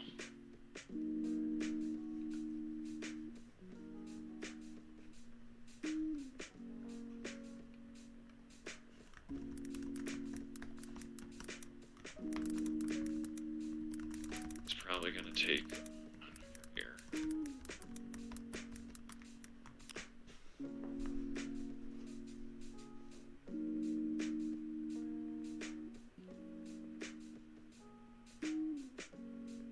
He pushes c5. I mean, c5's the...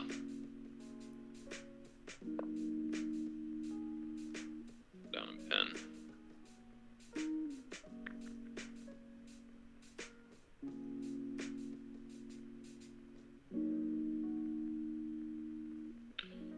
If you challenge, I guess h6 is attacking. No checks, right? No checks, no captures. Well, I guess you have a capture on b5 taking c4. Which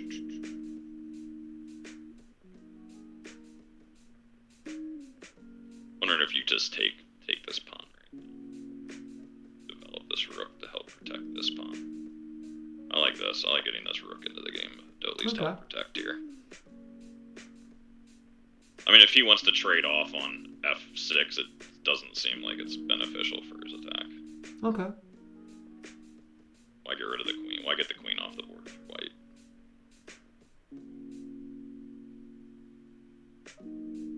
Yeah, I think you definitely are in a playable position. You notice he hasn't bothered to take your b5 pawn because it just makes a terrible pawn structure that he doesn't want to deal with yet. Yep, and now I think you can. You're looking for checks, captures, and attacks. Yep. No checks. You have attacks on his side of the board as bishop b4. Right? Attacks this knight. Yep. Which he has to do something about at that point then. Right? Where can he move it to? Well, he has a bishop protecting it, but it still does pin it. It pins it, yeah. I guess you could try and neutralize this bishop now. I guess you ask the bishop. I kind of want to ask the bishop what he wants to do, right? I guess h6. Then he's just going to go back to h4. So I trade it. I guess you could try to break the pin by bringing the bishop back, but then it seems kind of wasted that you moved it to d6. Yeah, I think b4 would at least be an aggressive attacking, right?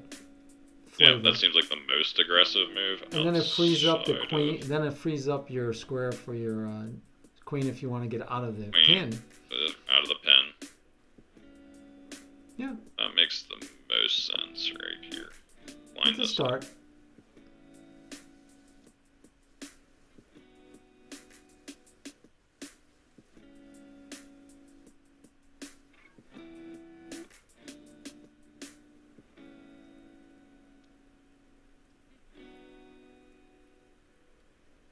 I'm also wondering if you can push c6 and make him push this d pawn. I don't think you could. I don't think you could push c6 right now.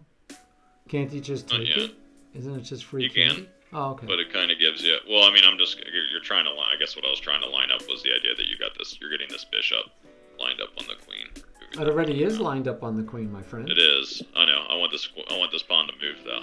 Right. So, but that means the pawn can't take back on e6. Back on c6. So e6 is available. That's all that means to me. That the e6 square is currently available. That's all I see out of that. And then you have to decide if there's something you could do with that square. And if not, then you don't worry about it for the moment. Now, of course, if your queen was on d6 and then you pushed c6, you might be able to make some hay that way. Because then your queen is holding c6 along with the bishop. But yeah, that's the way you got to think. So checks, captures, and attacks still are what you need to spend time with, right? Just on one. Okay. And what makes Cheskudo a better player than you isn't that some things he'll see better than you, right? And maybe he has like a better understanding of weak squares and things like that. But at the basic level, like why is a 2000 better than you? Because he sees what you see, but he sees it faster. Right? I mean, that's the bottom line. He sees it faster. So what do you got now? Got a free rook right now. Not a free rook, but you do have a rook for... You have a rook. So he's putting 3 attackers on f6 at this point. Right, he's also stopping you from bringing the queen to d6 because this knight's now attacking d6. Mm-hmm. Which is also kind of stopping you from bringing the bishop back there, right? Mm-hmm. If you ever wanted to. So your captures here is on the rook with bishop takes the rook. Is that your only capture? I guess, yeah, that's your only capture at the minute.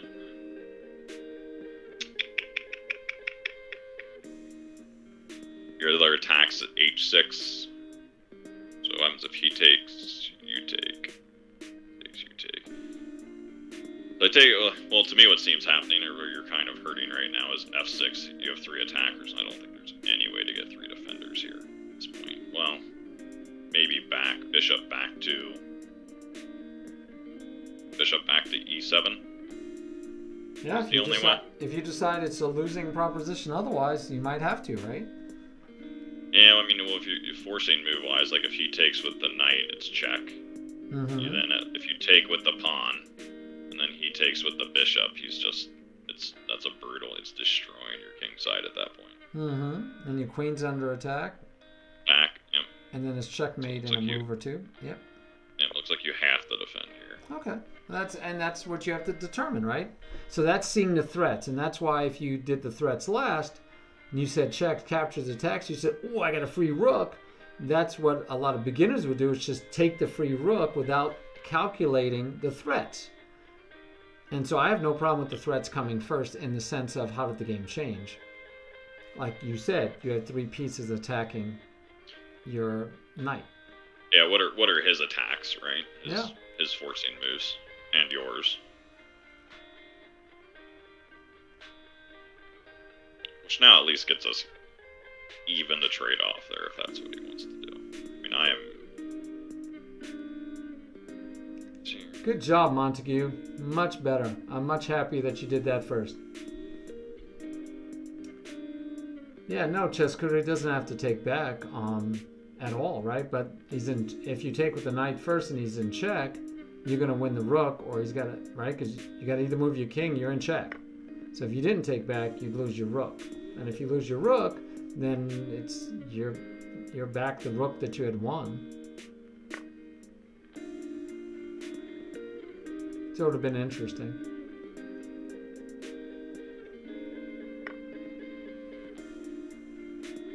Now what I want to weigh out is, can you take with the g-pawn, move your king, and then try to play with the rook on e? You definitely can. You just got to decide which way is better, right? Better, yeah. Which seems like it holds at the current second. Yeah, but what happens when the dust clears, right? Oh, you mean taking with the pawn? Yeah. I think you almost... Yeah, well... I don't think you can afford to trade off the queens, because then he takes your b5 pawn, and he's got a lot of pawns over there. Yeah, well, if you take with the g-pawn, you also reinforce or attack, add an extra attacker to e5, right? So now this rook's no longer having to defend e5. You're kind of freeing it up. No, Montague wasn't a Scandi, that's for sure.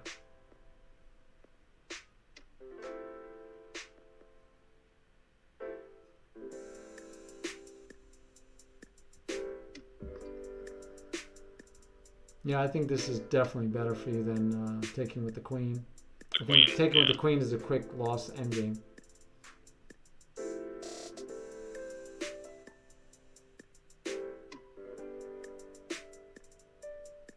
Yes, he does.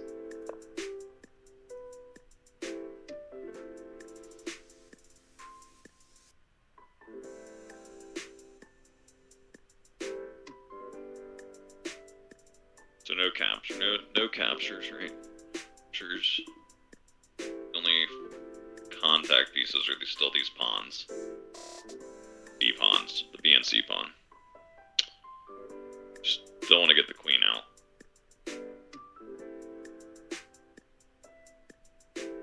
It's his most attack I've seen. I guess trying to take here. He's not going to take there. Okay, so if you want to try and trade queens, you could, I guess, but that doesn't really seem to help at this point. So maybe queen to d6. Just kind of developing or getting them out. I don't know. I don't know. The other thing I'm wondering is if you just push this b pawn and save it right now. Get rid of this, but he still hasn't taken it.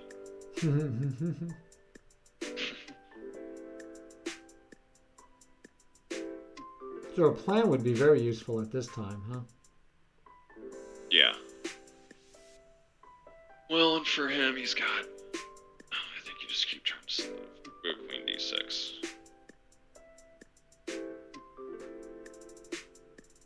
Ratchet, been there, done that. I'm 60, buddy.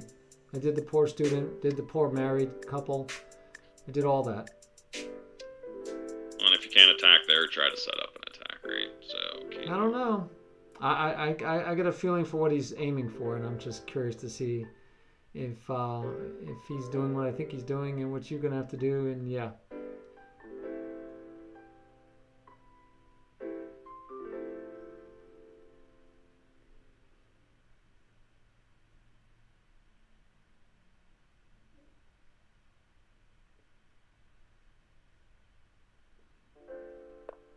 Yeah, that's what I was worried about. I'll try and get this bishop alignment up. Oh yeah, he's one move away now. So I was looking at bishop to b7 for you last move, so then reposition to c8.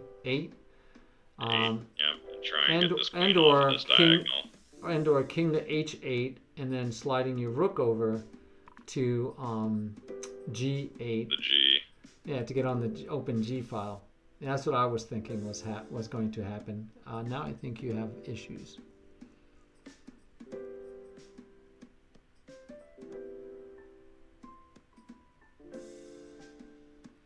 There's definitely no, I don't know.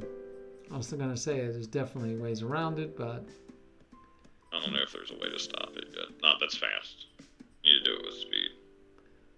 Well, he doesn't have really checkmate threats though. You can run.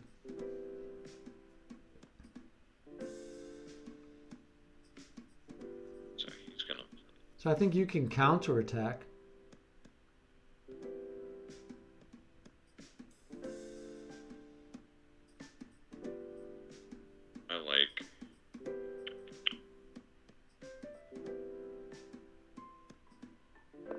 Yeah, why not? Why not, he says. Right? I mean, might as well be active. And remember, it's not going to be checkmate. Yeah, because you can. The king's got exit squares. F. Yeah. F8, E7.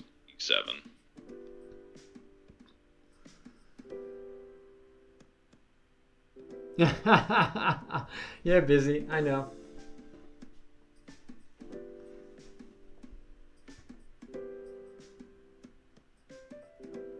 Yeah, busy. I know. Busy's like, I like that move like 2 or 3 moves ago, when the bishop was still on. The queen. Yeah. Well, I saw it last move. Like, if I would have put this queen here, you were double attacking the rook and the queen, or the rook and the bishop. Sorry. Yep, that's what Busy saw a while back. Probably. But that required you putting the queen on d3, d6 instead of the bishop on d6, much earlier.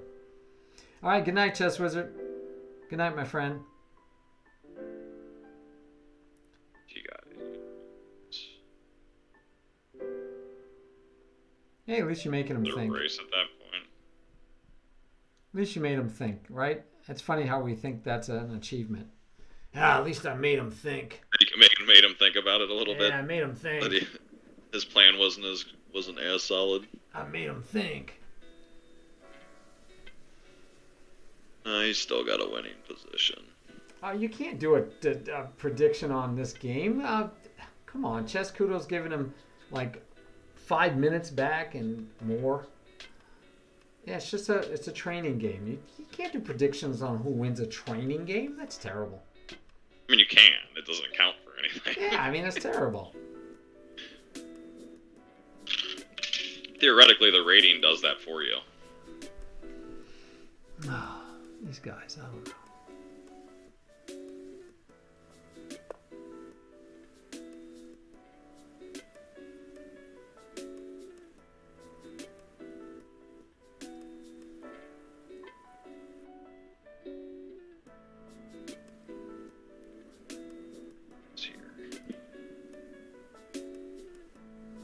Wonder if you start bringing the king play now.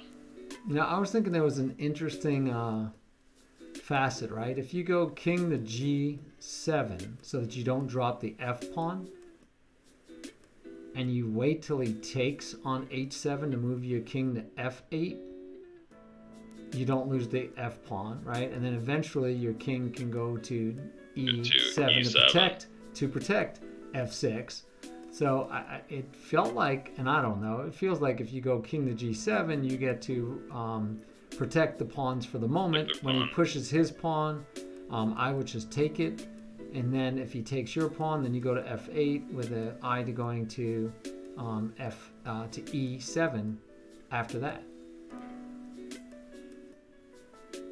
Now, I don't know if that's good, but that's my thought. Yeah, if you do, if you move it to f8 now, you drop the f6 pawn. Yeah. Don't know if I have anything else at the second. We'll go with this. I mean, you know, Kudo's nice enough to do a training game with you. So usually I let you play without them giving you time and just make you play, and I don't even talk to you. And then afterwards, like I would mute myself, and you don't have to talk. I'd commentate on your game, but then afterwards we'd go over what you missed and what you did as far as the principles we were talking about, which was checks, captures, and attacks. But we could do that. You could do that. You know, play another game later. Yeah. I always think it's harder to like when people stream. I don't know how they do it streaming. I think it's hard to talk about everything you're trying to view out loud. Yes.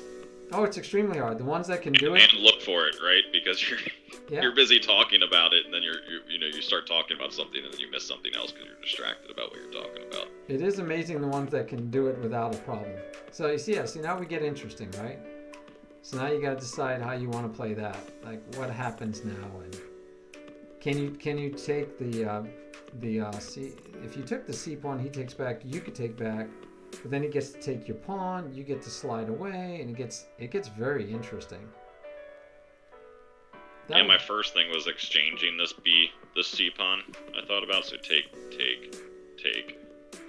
And then you're hitting on the bishop for the time being. Yeah, which he could chase you. It makes it a little interesting with the queen. It makes it totally interesting. What to do with the queen. My other thought was trying to get this bishop off of this diagonal, or off of this A8 square. Yeah, which taking all those pawns would. Yeah, I'd probably take the I like pawn. exchanging because it was my original thought. Just in the position to do this and this. And then give you this battery ram that you were going to get anyways and walk the king back one way.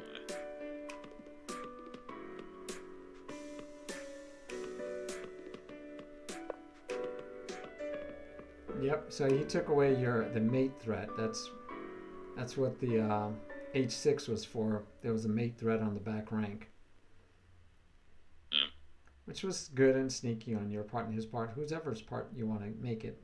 But yeah, I'm liking you have play now at least. You have multiple ways you could take.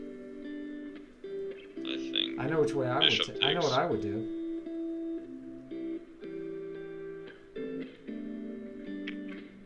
Kind of like bishop takes pawns.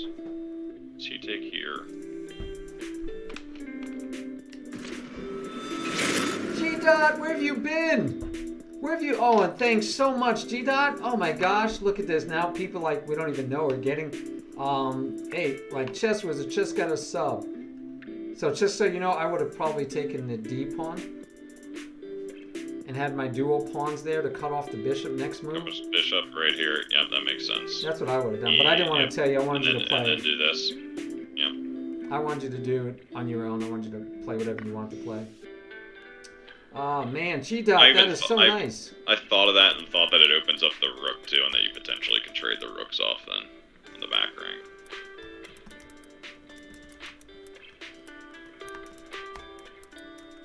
Well, now you're forced to move. I don't know what you're waiting on. You're forced to move. I'm sorry. Yeah, you have no choice, so. Yep. I was looking back. I was back at the previous move. I guess, though, if you had taken... Yeah, no. I think my move was... I think pawn takes pawn would have been I think pawn take... Yep. E takes d4. E5 x d4. I've been doing great, G-Dot. Missed you, though. I was thinking about you the other day. Oh, okay. Hey, totally understandable, my friend.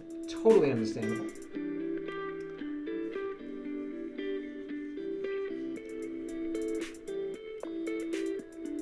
Yeah, totally like taking the pawn instead. Yeah, no doubt in my mind. Oh, Yeah, I guess you couldn't take the pawn. Duh. Now what? Can't take the pawn now because you dropped your bishop. See? Ah, man, I would have liked that other take. Would have been so sweet. Yeah, about the time. So you do have moves, though. You just gotta look. Yeah, we're gonna attack this bishop. There you go. There you go. Attack. And, When in doubt, and come back attack. and come back and try and grab this pawn. So you're either gonna. I don't know if you're coming back and grabbing much, but attack. We like attack.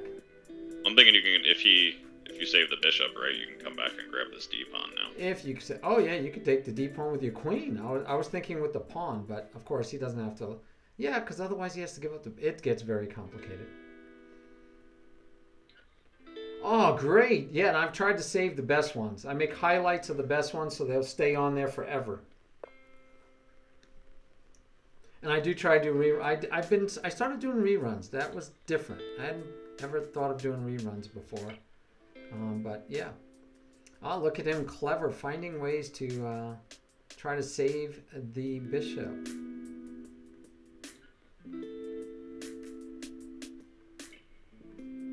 This is oh, okay. He says I'll go over here. Look at this. I'm not talking anymore. I'm not helping anymore. You guys are down to the You're end fine. Yeah, because it's almost quitting time. Yeah, I'm glad you were able to at least watch the reruns. Like I said, I got highlights out there. I'm gonna run some more reruns for you guys. I like rerunning the lessons, and yeah, basically the lessons. The tournaments, championship match, yeah. But besides the championship match with the great commentary, other than that one, I don't know. I like mostly the. If I'm gonna do a rerun, it should. I'm thinking it should be the other issues, other things. Yeah, the only thing I didn't like about. Oh, I see. Yeah, that's cute. That's cute. Nice. See, you're looking for attacks. You found an attack. Great job. Great job. Check captures and attacks. You found an attack. Yeah, now it's messy, kind of. I mean, I guess it's been kind of messy. It has been. Guaranteed, it's been messy. And it's just getting, might even get messier.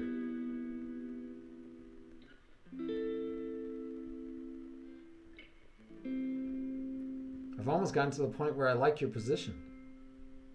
Yep.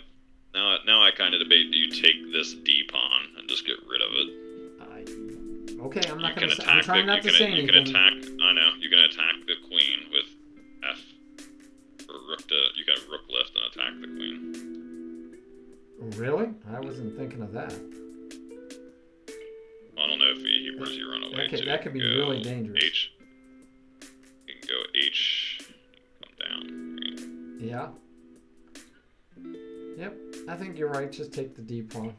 Yeah, that's right. I try to rerun most of the lessons. Yes. Hey, Flavio! I didn't even know you were in the house, Flavio. You were so quiet.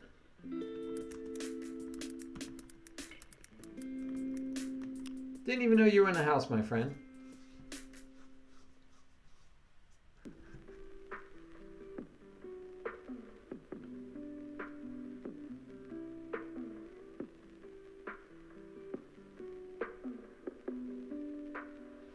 Yeah, I'm trying not to help anymore because they're down to like equal time and I gotta go to bed anyway. But again, check captures and attacks. I think that's where you need to focus the next 2 weeks on, or the next 2 whatever days, weeks, thoughts. Months, years. Yep. I'm not gonna say anything. I'm just watching. Yep.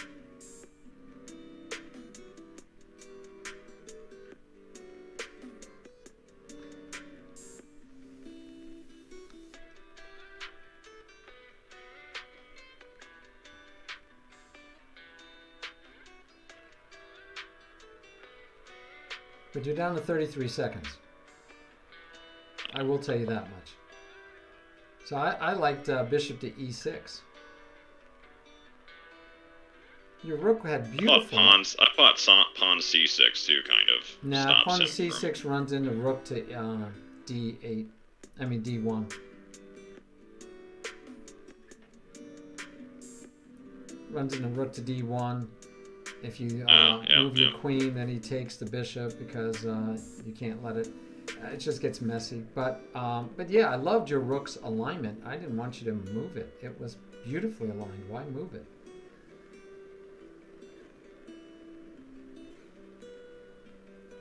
Now you're back to messy again.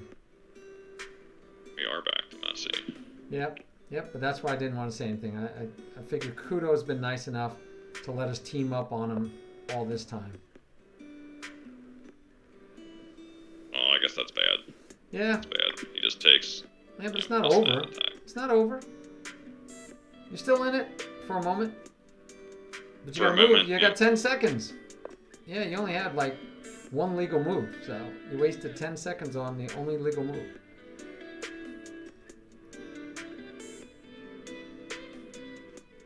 You better start thinking about your next legal move.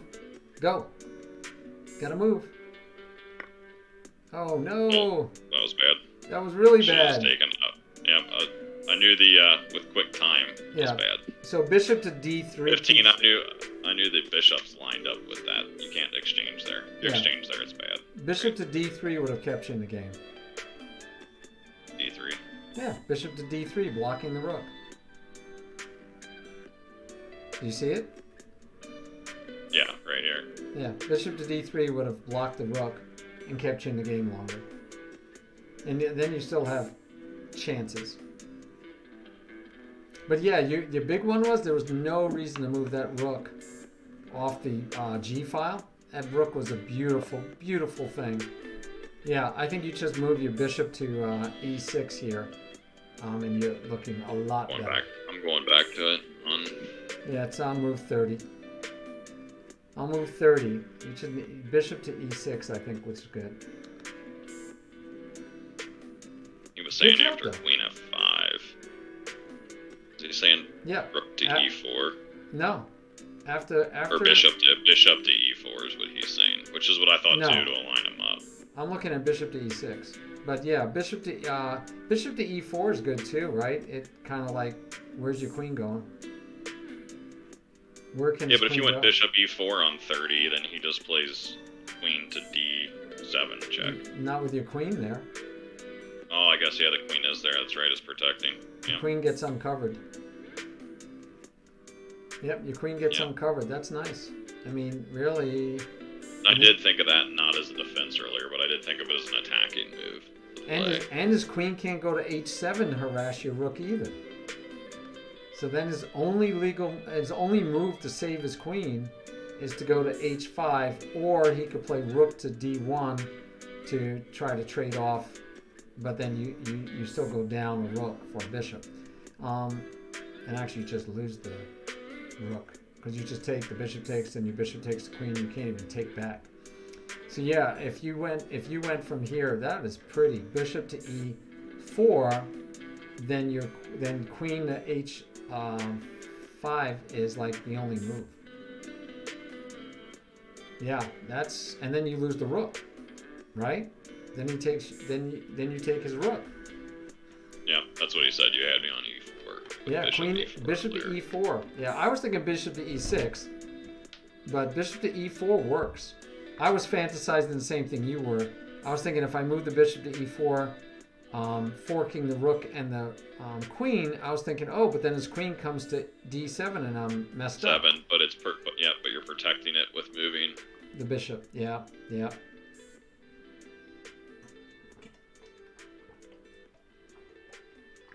thank you.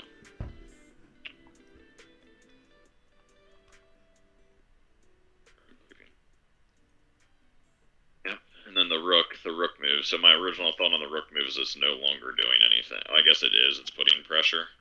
Yeah. I just figure it's blocked off. You're never sacking it. I could never see a time I was sacking it for this pawn. Yeah, no, you had a great game. Now, a lot of time was given back. I kind of give you hints and thoughts every once in a while. But basically, if you can go faster and do checks, captures, and attacks, you could find all those. Now, again, you're not going to be playing 2258 players all the time. You're going to be playing people more close to your rating. So you don't have to be as fast as a 2258. You just have to be a little bit faster than the other guys. But right now, you don't even have to be faster. You just have to make sure you're checking for checks, captures, and attacks because they're not doing that. Obviously, right? I mean, you're not doing it a lot. You're not doing it consistently. They're not doing it consistently. So your next step up to be above them is to identify every move, checks, captures, and attacks, and threats. And again, it doesn't have to be threats. It could be how the position changed. I like how the position changed because how the position changed also tells you what's available for you. So when you're thinking checks, captures, and attacks, that's very aggressive forward thinking, right? Attacking, forcing moves. And then you're thinking of threats. That's just what they're trying to do to you. You might, I think you do miss, I think we will miss opportunities that how the position changes affords us. So I like it that you notice things like, oh, this pawn moves to a4, so therefore, you know, b3 is no longer protected by the pawn. I think it's worth it to be able to identify those. Got to be able to do it quickly. But it's good to identify those. But for right now, I think, yeah, let's focus your next week or so, fully focus. Let's stay focused on checks, captures, and attacks, and then threats and or how the position changed. But let's make sure we're not missing any checks, captures, or attacks. Attacks. All right, let's start with that. Yeah, I haven't, yep. Put it this on was up. Interesting. Like the line he played in this Lopez is interesting. Yeah, see, now you can go back and I look haven't up. played a lot of people outside of higher rated people that know to push this A pawn. Like that A pawn push is good. Okay. Oh yeah, so you could look it up and see what, you know, the book says, and maybe next time say, okay, I know what I'll do next time, and that's fine. There's nothing wrong with that. You're not memorizing reams of lines. You're just saying, hey, I want to know at least what the book says I should have done. And then, ooh, look, you know, it's always fun as you go, hey, I found one of the book moves. Hey, that's nice. Oh, I'm still in book. I'm still in book. Ah, you know, that's always nice. Let's see. He said after I played D3, he said when he played D3, after he played D3, yep. The E5 pawn, yes, your E5 pawn is hanging because you no longer could take back here. Right? If you take here, he could take here, and then your queen doesn't have a way to attack both the pawn and this one. So usually what happens... Sorry. Are you in the study? No, let me put it in the study real quick, and then I got to get some sleep. So I will put it in the Patroclus study, and here we go. And he said it, and he's right. It's a good one to remember. So right here, are you in the Patroclus study with me? Yeah, I'm looking at it. Okay, good. So the idea behind this one is, if he takes, and then he takes here, you can use the one I know is play this. Yeah, sorry, you play queen to D4. Yeah, that's the one I'm used to, because then you're gonna win back the pawn. Now you could probably just take it back with the knight too, but I think then you fall into the Alekhine kind of problems. But yeah, so you can win back the pawn. So he's saying that after this move, which I would assume would also be the knight move, would do the same thing, you know. But because this protects the pawn, now he's threatening to take. And if you take back, right? So let's say, well, what you did, he said that he could have taken here because now you don't. This move doesn't win the pawn because he just moves his knight back. Okay. Yeah, so you have to play B6 or B5 before that.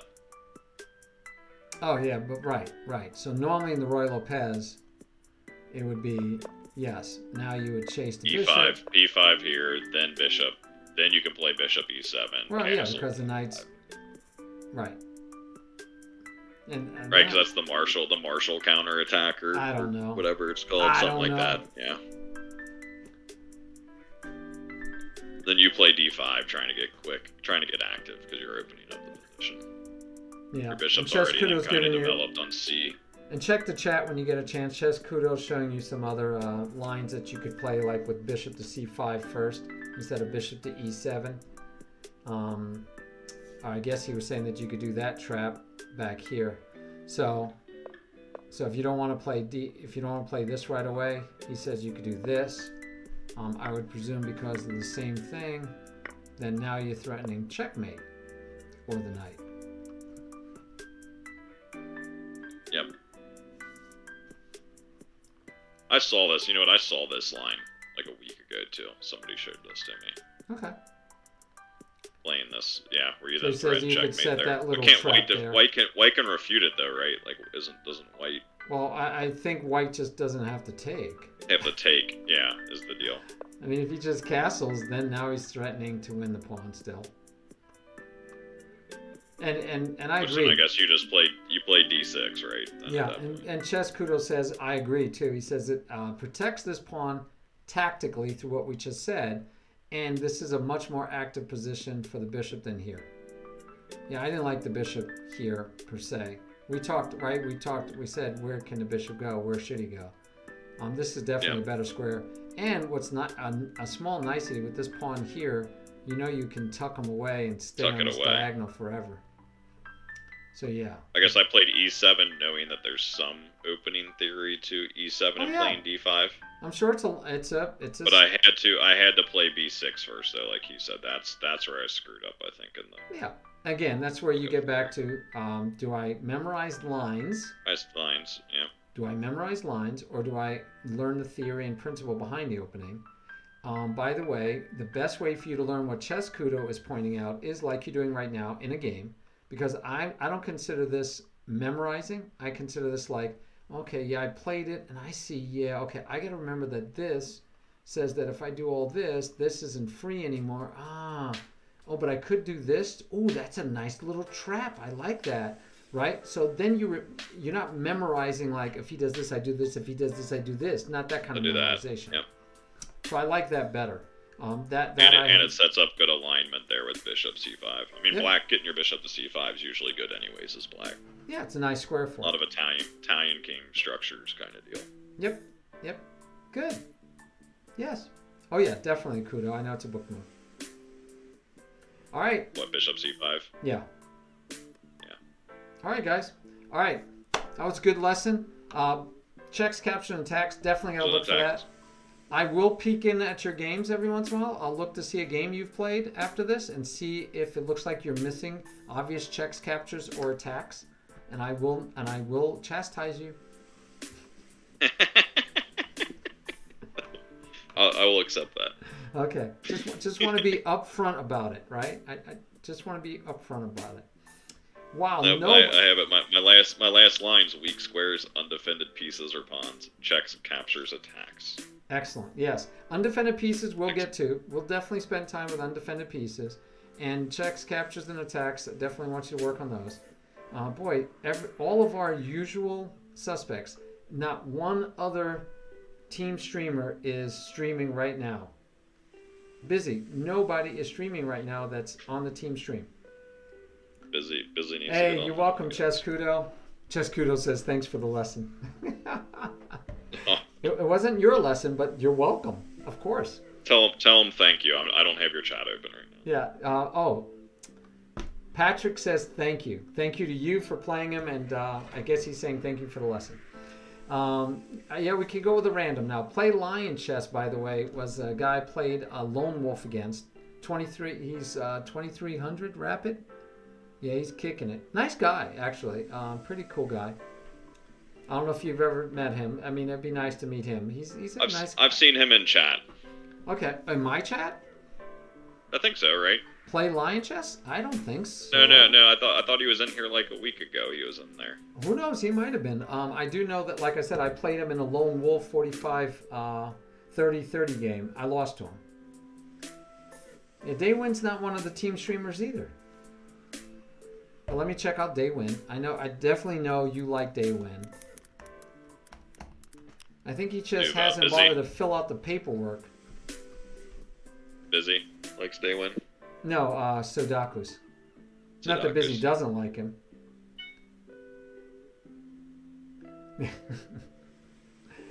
Who's got 65 viewers?